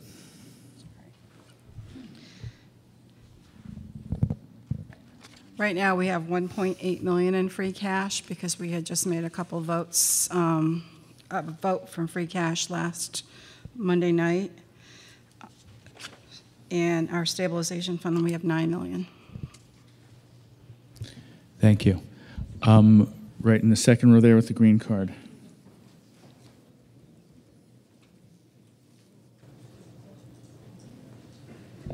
Carol Gray, Precinct 7. So I was just looking in the Finance Committee book, and it says, as of July 1, 2018, the beginning of the current fiscal year, Amherst certified free cash was $5,162,239. Stabilization fund was $7,595,350. Total reserves over $12 million. I urge you to support this, and I agree with Jim Oldham that this shouldn't be a discussion that we have to have every year, and the new town council shouldn't have to have this discussion every year. I was in town meeting 10 years ago where we were giving double, actually I think it was close to triple the amount, and little by little it got cut. And why do we choose to cut the programs that are helping the neediest in our community?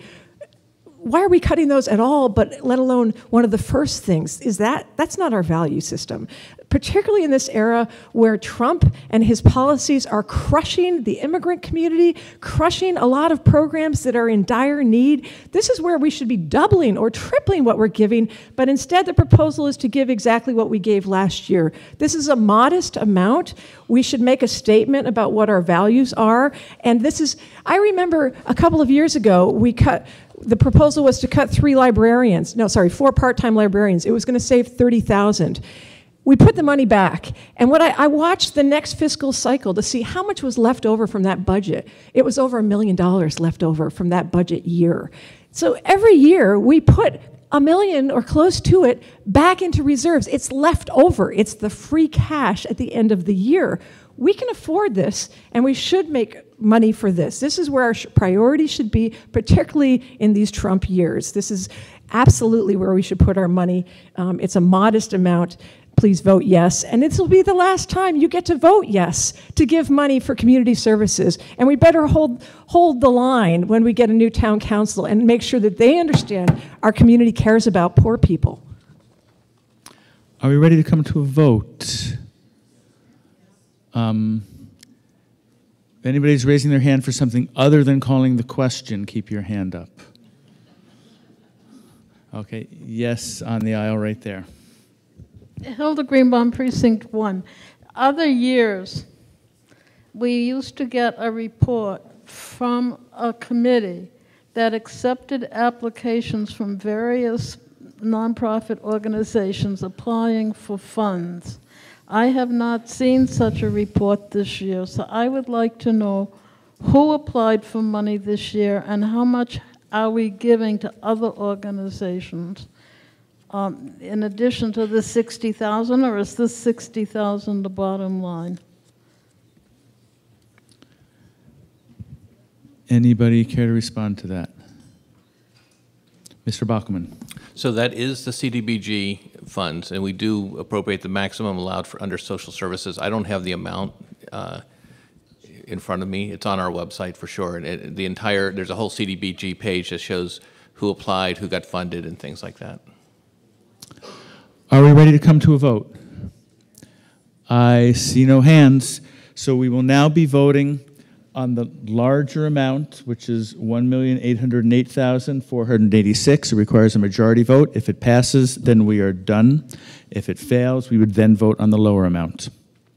All those in favor of the larger amount under the community services budget, please say aye. Aye. Opposed, please say no. No.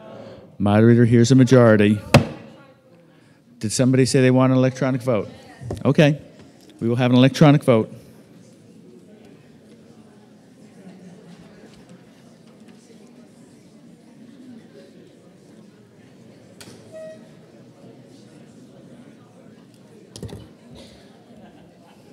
And your voting window is open. You may vote.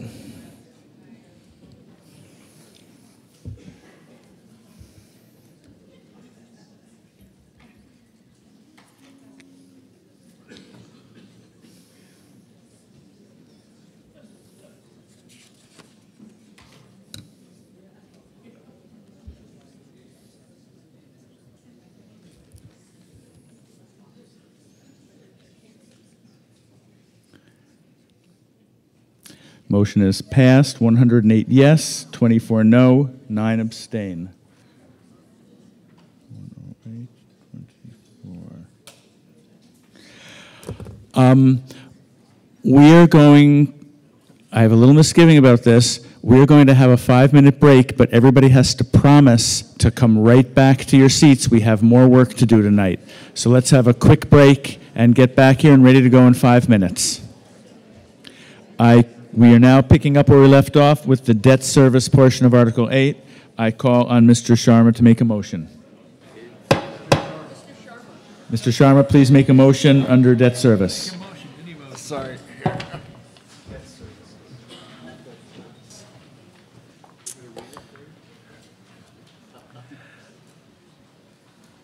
I move that the town appropriate $2 million, $187,844 for the payment of the town's general fund indebtedness, and to meet such appropriation, $1,867,001 be raised by taxation, and $320,843 be appropriated and transferred from the Community Preservation Fund annual revenues. Motion has been made and seconded. You may speak to your motion. The Finance Committee report provides some details on page 26. So I can just highlight a few things, which is that our total debt service projected for FY19 is 85% funded through taxes, and the rest, about 14.7%, funded through the CPA. I would also like to point out that the town has a total debt capacity of $111 million, which is that we can, in theory, be able to borrow that much, although we don't. Currently, we only have about $16 million committed, which means our debt situation is pretty good. Thank you. Thank you. I call on Mr. Steinberg for the Select Board. Select Board unanimously supported on a vote of 4-0 with 1 member absent to recommend this to you, and just want to point out to you in addition that we're legally obligated to pay this money, and we plead with you to let us do so. Thank you. This requires a majority vote. Page 26 of the Finance Committee has the line item details. I'm not going to go through this line by line. Instead, I'm going to just open it up to general discussion if there is any. Is there discussion from the floor before we pay the money that we owe? I see no hands. We will now come to immediate vote. This requires a majority. All those in favor of the motion before you under the debt service portion of Article 8, please say aye. Aye. Opposed, please say no. Unanimous vote. We move on to the sewer fund, and I call on Mr. Sharma to make a motion. I move that the town appropriate $4,177,666 for the sewer fund, and that to meet such appropriation, $4,085,298 be made available from sewer fund revenues of the current year, and $92,376 be transferred from the sewer fund retained earnings. Motion has been made and seconded. You may speak to your motion. The Finance Committee's report, page 27, has the details about this sewer fund. Sewer fund is actually an operating budget. So the main thing to point here is that the Finance Committee voted 6-0-1 absent and to recommend this. Thank you. And Mr. Steinberg for the Select Board. Yes, the Select Board voted again 4-0, 1 member absent to recommend this to you. This is the first of our enterprise fund budgets that we'll be discussing tonight, and those are kind of freestanding revenue coming from sewer fees, and an enterprise fund is essentially a business run by the town. It's a little bit different from the earlier budgets that we were voting in that regard. Thank you. This will require a majority vote for passage. The details are on the Finance Committee booklet, page 27. I'm not going to go through line items, just open this up for discussion. Is there discussion on sewer fund before we come to a vote? And I see a hand there with a white card. Rudy Perkins, Precinct 2. If memory serves, there was a study a couple years ago about the possibility of biogas generation at a facility to be built near our water treatment plant, if I'm remembering right. And I'm wondered if any, I don't think that was done by the town, but I'm wondering if we've explored that possibility further to find another way to generate renewable energy. And thank you. Mr. Mooring. Guilford Mooring, Superintendent. We have, that study was done. It went to, the state did it. It did not come out very feasible for UMass to do it. It is being done supposedly at one of the penitentiaries that are closer on the eastern part of the state. We haven't delved into it any more than that because we're still waiting for our final permit to come out soon. Our nitrogen and phosphorus loadings may be a bigger issue for us to deal with than what to do with sludge and how to deal with electrical issues at this time. Thank you. Further discussion on sewer fund? I see no hands. Oh, I see a hand. Yes. Van Kaner, Precinct 2. I've been out of politics for a long time, so I'd like some information about the sewer fund. Just how much is contributed through betterment funds, or whether the income from just the services fee is enough to cover, for instance, Amherst Woods recently was sewered. I'm just curious what the percentage is from betterment. Mr. Mooring? That's zero. The sewer fund is funded out of fees for services supplied. We do not charge a betterment fee for extending sewer to a neighborhood. There is a connection fee, and there's a fee for larger developments, such as some of these larger buildings that are going in. Their connection fee is based on the units, and the residentials are based on a flat fee of either $1,000 or $2,000. Thank you. Further discussion before we come to a vote on sewer fund? I see no hands. This requires a majority. All those in favor of the motion before you on the screen, please, hang on. Oh, there it is. All those in favor of the motion on the screen, please say aye. Aye. Opposed, please say no. Passes unanimously.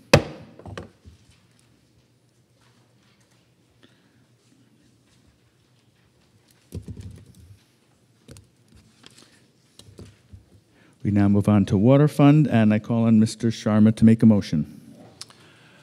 I move that the town appropriate $3,996,578 for the water fund, and to meet such appropriation, $3,996,578 be made available from the water fund revenues of the current year. Motion's been made and seconded. You may speak to your motion. The Finance Committee recommended to vote this, to vote to this article with a 6-0-1 absent vote. The detailed information about this fund, again, is on page 28 of the Finance Committee report. Like the other enterprise funds, this is really an operating budget for the year. The one thing I will point out from this is that there is an allocation from this fund to the OPEB, and projected for FY19 is $79,000. Thank you. Mr. Steinberg for the Select Board. The Select Board, again, unanimously recommends this to you, 4-0, 1 member absent. Thank you. This requires a majority vote. Finance Committee details are on page 28. Is there discussion of water fund before we come to a vote? I see no hands. We will now come to a vote. All those in favor of the motion before you on the screen for the water fund, please say aye. Opposed, please say no. The ayes have it unanimously.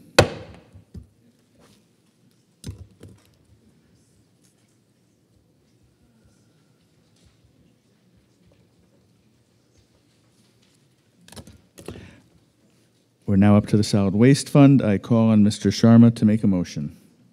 I move that the town appropriate $487,270 for the solid waste fund, and to meet such appropriation, $487,270 be made available from solid waste fund revenues of the current year. Motion's been made and seconded. You may speak to your motion. The Finance Committee recommended this article with a vote of 6-0 with 1 absent. The more information about this is on page 29 of the Finance Committee report.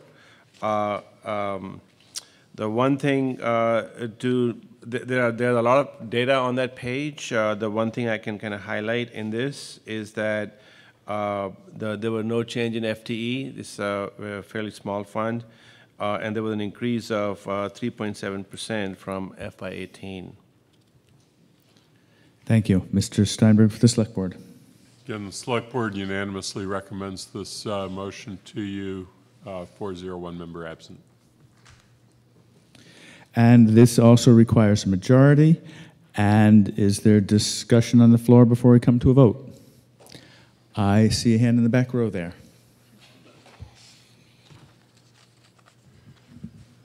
Pat Church, Precinct 5. I understand that there's a drastic reduction in reimbursement for many of our recyclables, and I'm wondering if that's been an issue in terms of your planning for next year. Mr. Mooring? Thank you again. There has been a reduction in the market. Bottles and cans, we actually pay to get rid of those now. If you bring bottles and cans to the transfer station, that's sort of a no, doesn't make any money. The paper has been up and down. We as a community have stayed with single stream recycling, or not single stream, dual stream recycling, so that we have a paper pile and a bottles and can pile. Our paper is a much higher quality, and we're actually able to sell it on the open market. It actually goes to Sunoco and Holyoke, and we get a much better return on that than we do for mixed paper if you were actually to do single stream, which many of the communities around us are doing. So we've modified a bit because some things have dropped, and we get a better price for other things. The paper actually does pay for the bottles and cans, which is very nice. So we do make a little money, but not as much as we used to, and we do cover all our expenses in the recycling side. Thank you. Further discussion on Solid Waste Fund? I see no hands. We will come to a vote. Motion is before us. All those in favor of the motion on the screen for Solid Waste Fund, please say aye. Aye. Opposed, please say no. Moderator hears unanimous vote.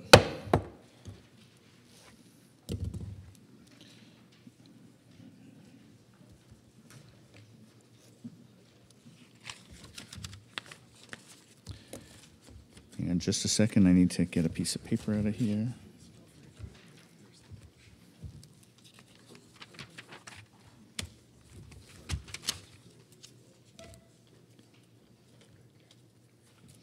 We now move on to the Transportation Fund, and I call on Mr. Sharma to make a motion.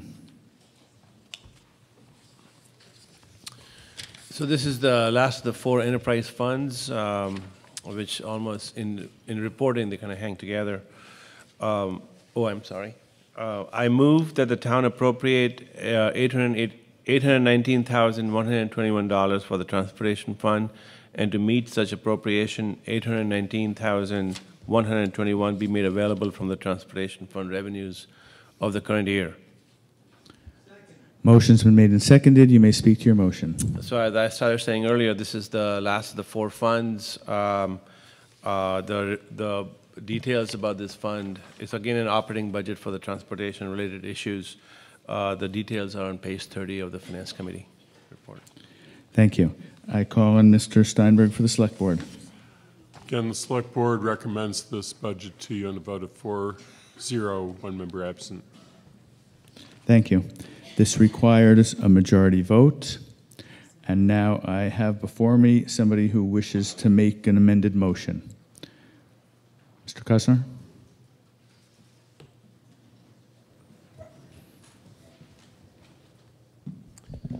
Thank you, Mr. Moderator. Rob Kussner, Precinct 3. And, did the motion make it up there? Okay. I wrote it out quickly, and I want to recite it according to what's written. Yeah.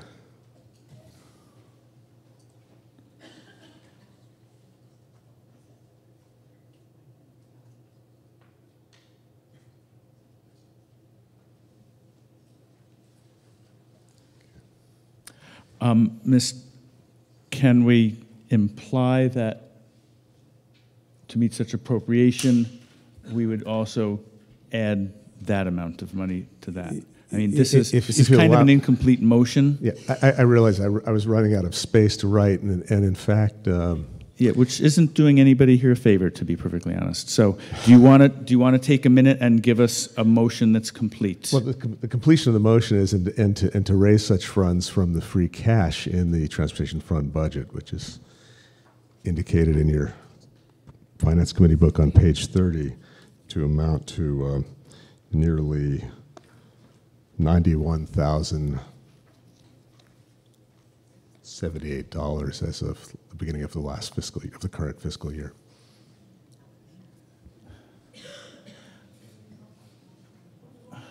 I'm not sure on the validity of the wording of your motion.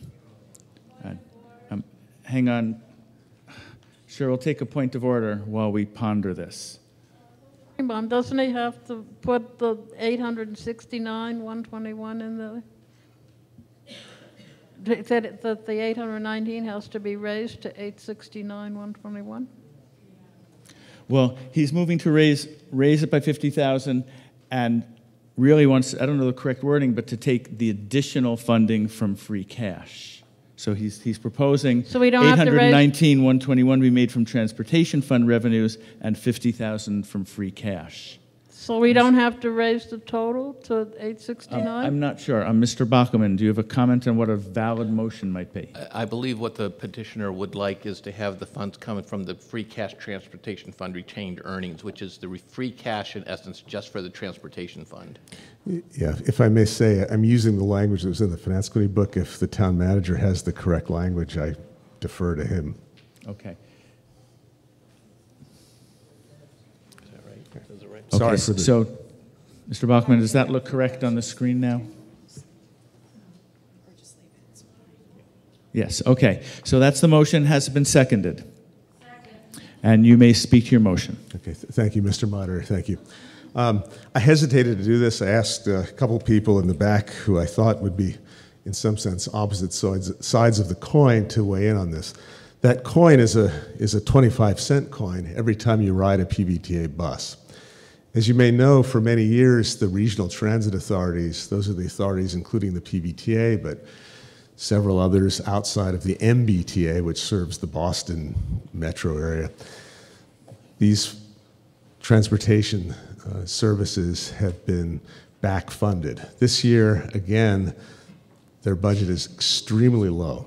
They're approximately $8 million short in the governor's budget this year, and as Chair of the Select Board, I believe represents us at the PVTA, knows the PVTA is slated on a 20% fare increase on all the buses. Now, Amherst buses are fare-free, so we won't see that increase directly. However, a number of the cuts that are also proposed to the PVTA will affect us in this area, particularly in summer months and on weekends when the university is off season. And so this is obviously, again, it can't be directed precisely to the public transit services. It's part of the bottom line of the budget.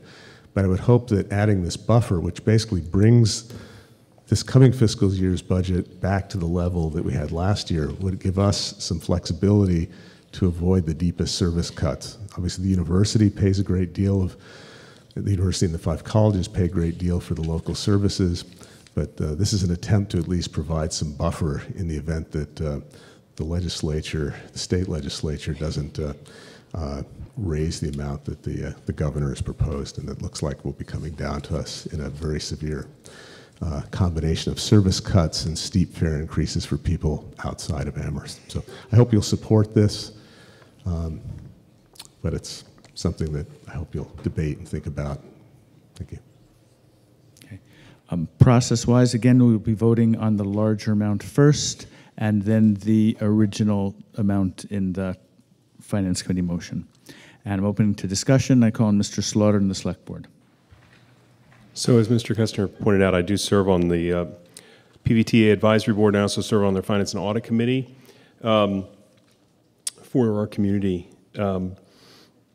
I would recommend against this personally, but we as a select board have obviously not taken a position on this, seeing as the motion was just made. The rate increases actually do affect us a little bit. By and large, the lion's share of the buses are during the school year. They don't charge a fare when you get on the bus, although in non-school times they are supposed to charge a fare. And those fares are going up. That's the first fare increase on PVTA buses since 2007. So they discussed a fare increase in 2012 and then decided against it. Fares amount for about 15% of the total revenue in the PVTA's operating budget.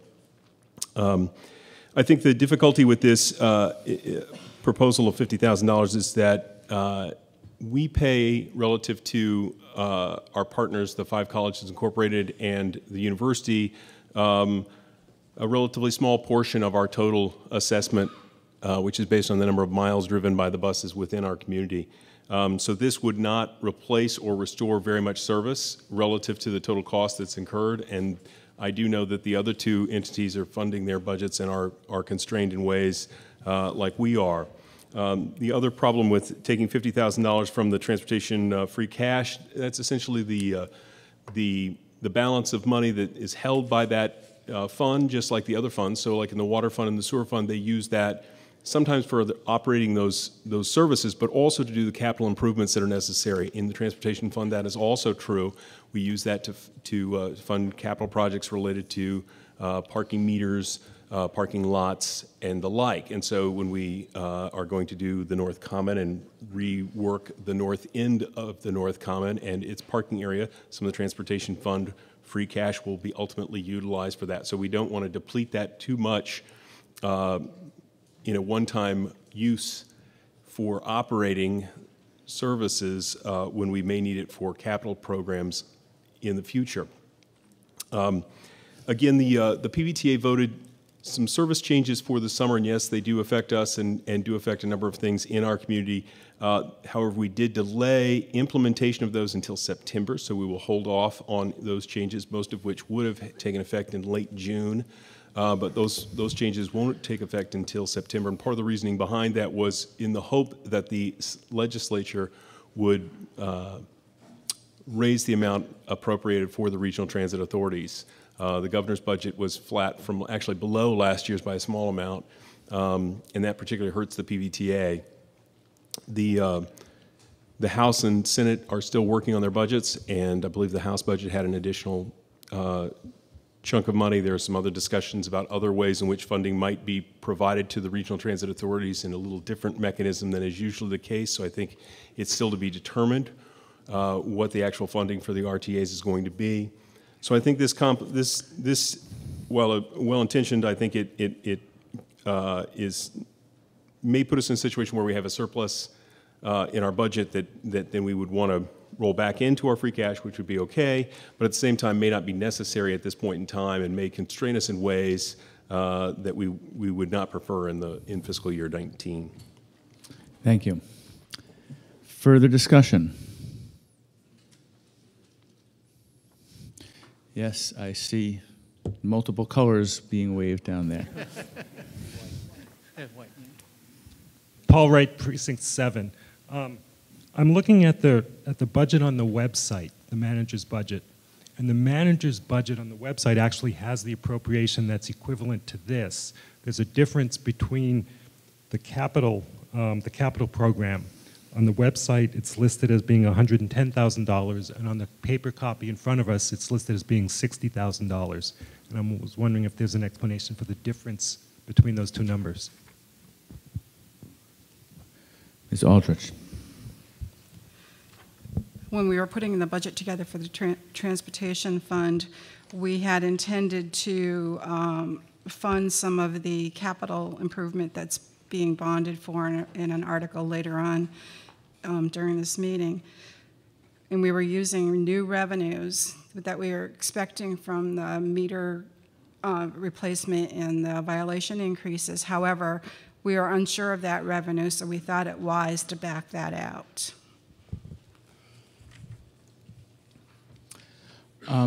Yes, fourth row back, third from the aisle there.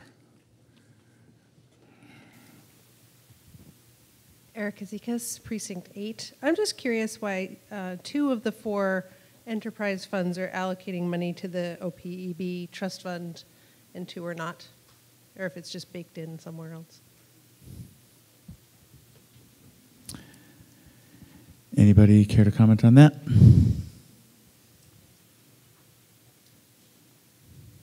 Ms. Aldridge.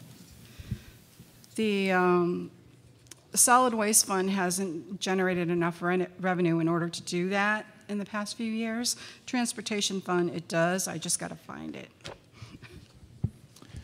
Thank you. I see a green card way over there.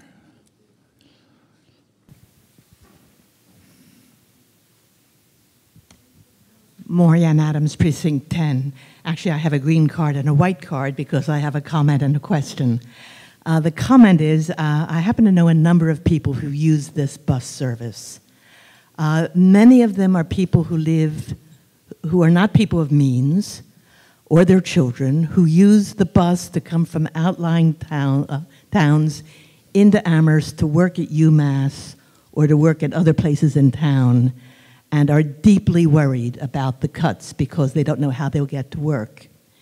It's also the case that people who live in town use the bus to go to jobs in other towns. And so although some of the cuts may not directly affect internal Amherst, it does deeply affect Amherst residents who are not people of means or people who simply don't wish to drive to need to use the bus to get to Northampton, to get to Holyoke, to get to other places. So this is an issue where, since we have urged people to walk, use bicycles, or ride the buses, it seems particularly inopportune to participate in the cut of services. Now, my question is, I don't know whether this $50,000 is needed as a bridge fund until things are solved in another year, or as a put it in our pocket fund until we hear from the state or hear from other entities who would make up the difference. And so I don't know whether it's best to urge that we vote for this so that the money is there to serve the needs that I've mentioned, or whether we would want a friendly amendment to say that we raise that $50,000 if we find we need it. So that's really a question to you, Mr. Moderator. Yeah, I think you either move to raise it or you don't. We allocate the money or we don't. We can't allocate if we need it. I wouldn't accept, no. Anybody care to respond to the question portion of that?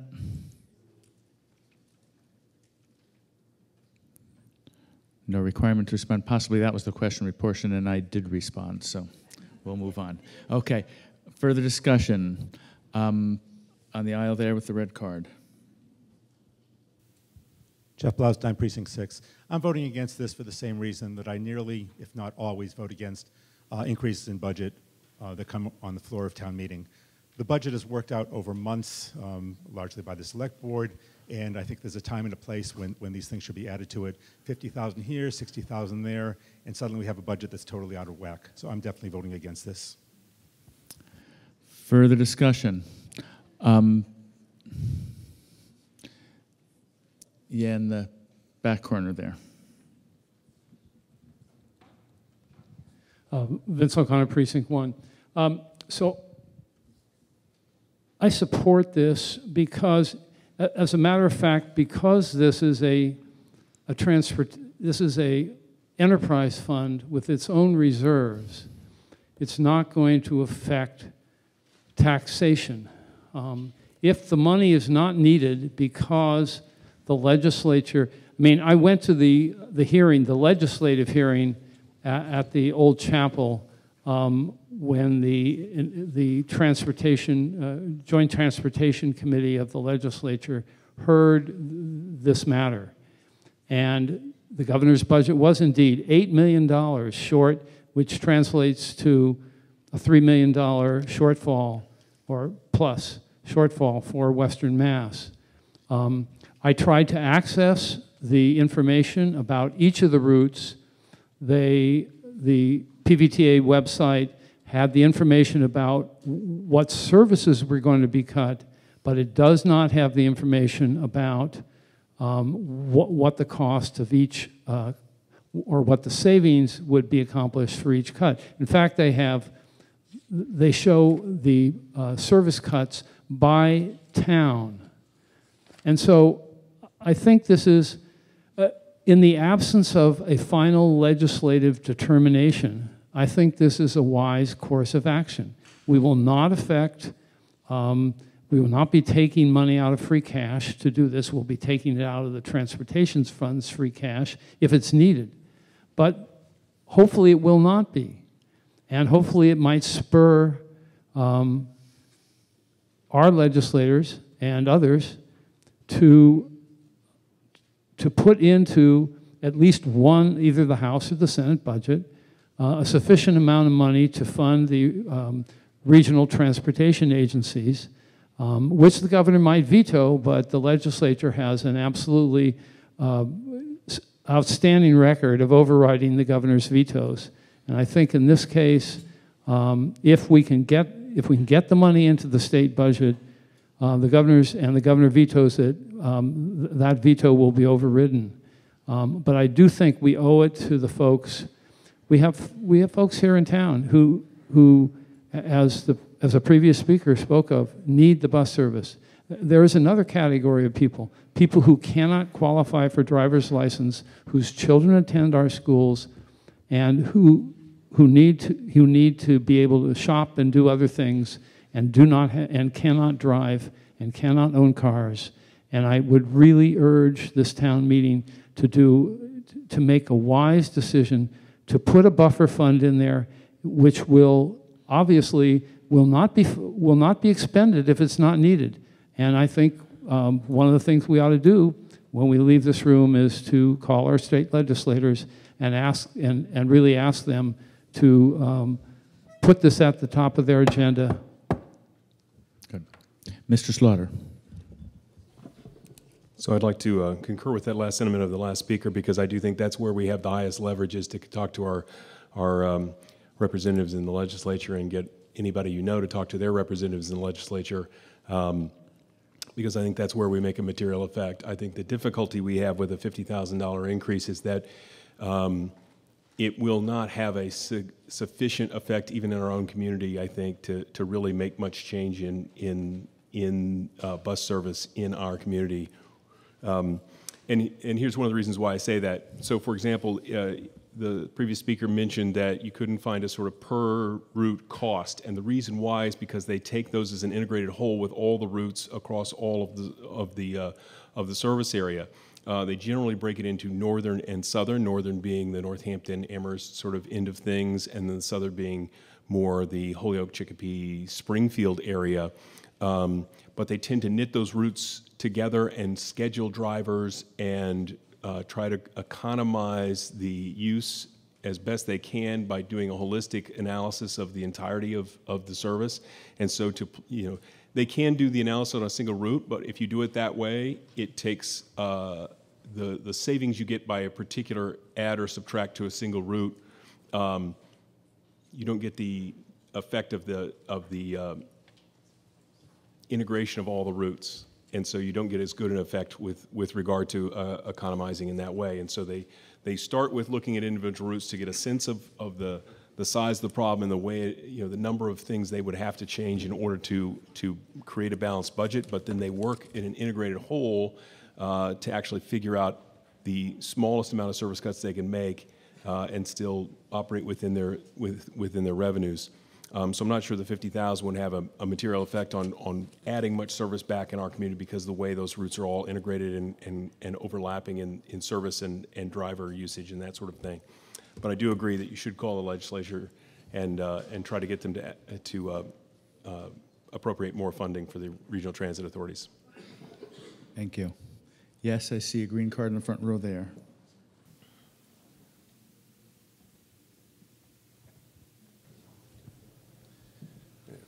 Rob Kussner, Precinct 3, again. I really do appreciate the debate, including the input from our representative to the PVTA. I never served as that representative, although for pretty much the 3 decades I've been in Amherst, I've been pretty heavily involved in local and regional transportation issues, including the two-wheeled variety, but largely the big bus variety. As many people have said, I hope this is money that stays in our pocket. That's really what I hope. And the source of the funding is something that's already in this enterprise fund, and I hope it will stay there. Whether it's a symbolic act or an insurance policy or a buffer, as people have said, my intention is it should serve as all these things, should give us the kind of flexibility that we need, because if we don't have sufficient revenue, service will be decreased significantly. On some of the routes that, actually, she's not here tonight, but it's an older town meeting member. I helped her get on a bus in North Amherst just a day ago. It's one of the buses which will probably operate at the same frequency during academic year weekdays, but its service will be cut drastically off academic year, and some of the proposals have been to have the services on that line. It's the main line from North Amherst to Belchertown Road, excuse me. It's a main line people use, not just students use, 7 days a week, year round. And on weekends, the headway was scheduled to move from half hour to more than 2 hours. So if you're an elderly person waiting for a bus, that bus that she needed had to go to the kneeling mode for her to board it. It'll be an extra 2-hour wait. I think this could buy us some insurance, and I hope it comes back into our pockets and even pays some dividends. So I do hope you'll support this. Thank you. Further discussion? Yes, third row there. Wait for the microphone, please.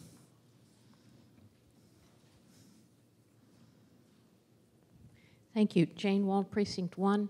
I just have 3 comments. First, I'm not sure that adding $50,000 to our appropriation is the best pressure to put on the legislature if we want them to increase the budget for these services.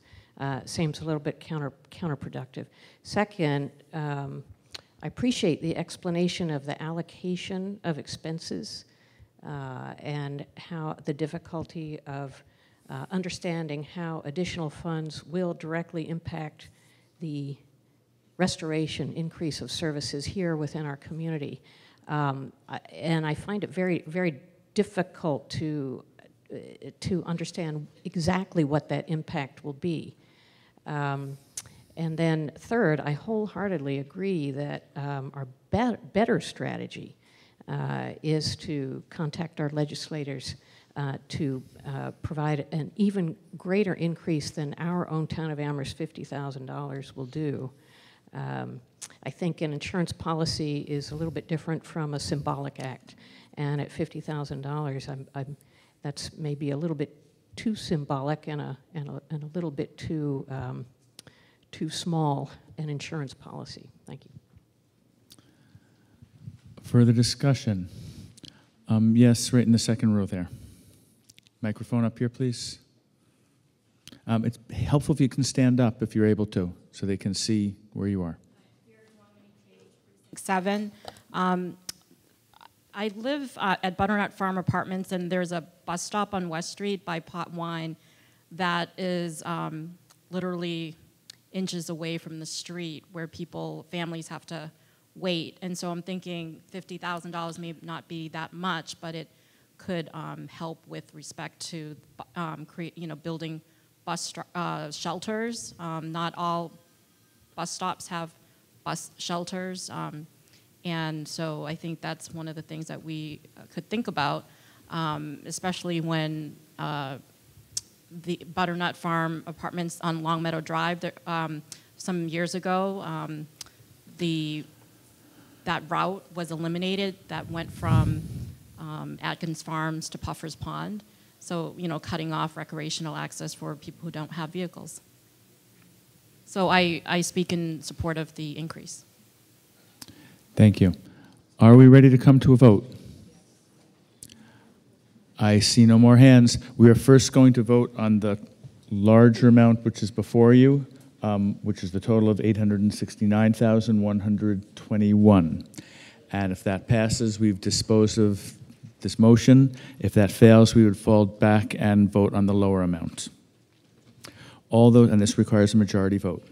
All those in favor of the larger amount you see before you, please say aye. Aye. Opposed, please say no. No. Moderators in doubt, we will have an electronic vote.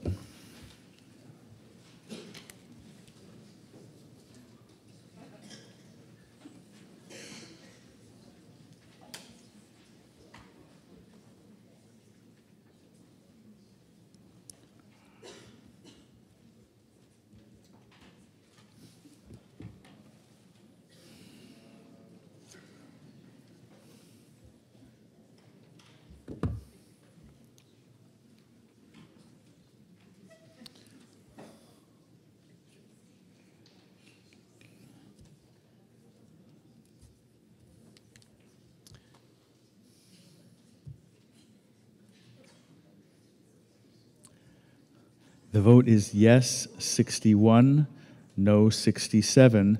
So we now will vote on the lower amount of $819,121.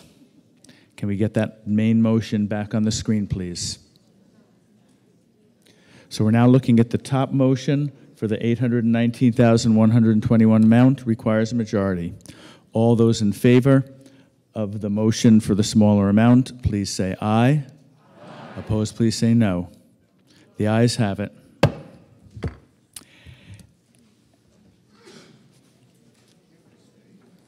Before I call on Mr. Slaughter, I have a couple reminders for people. First of all, a reminder that if we indeed adjourn till Monday, to turn your electronic voting device off and then be sure to return it. A second reminder, please everybody stay in their seats and don't leave yet. A second reminder, we didn't reach a quorum until 7:14 tonight, which is only 14 minutes, but it's the longest we've had to wait in all the years I've been a moderator. So for those of you who came and were in your seats by 7 o'clock, thank you. For those of you who came late, please do your best to come earlier. For those of you who are not here, who may be listening, or maybe some of you in the audience know people who aren't here, please remind them that they have a responsibility to be here next Monday at 7 o'clock to do the business that they were elected to do. Thank you. Mr. Slaughter. I move to adjourn till 7 p.m. Monday, May 7th. Motion adjourned, been made and seconded. All those in favor, please say aye. Opposed, please say no. We are adjourned.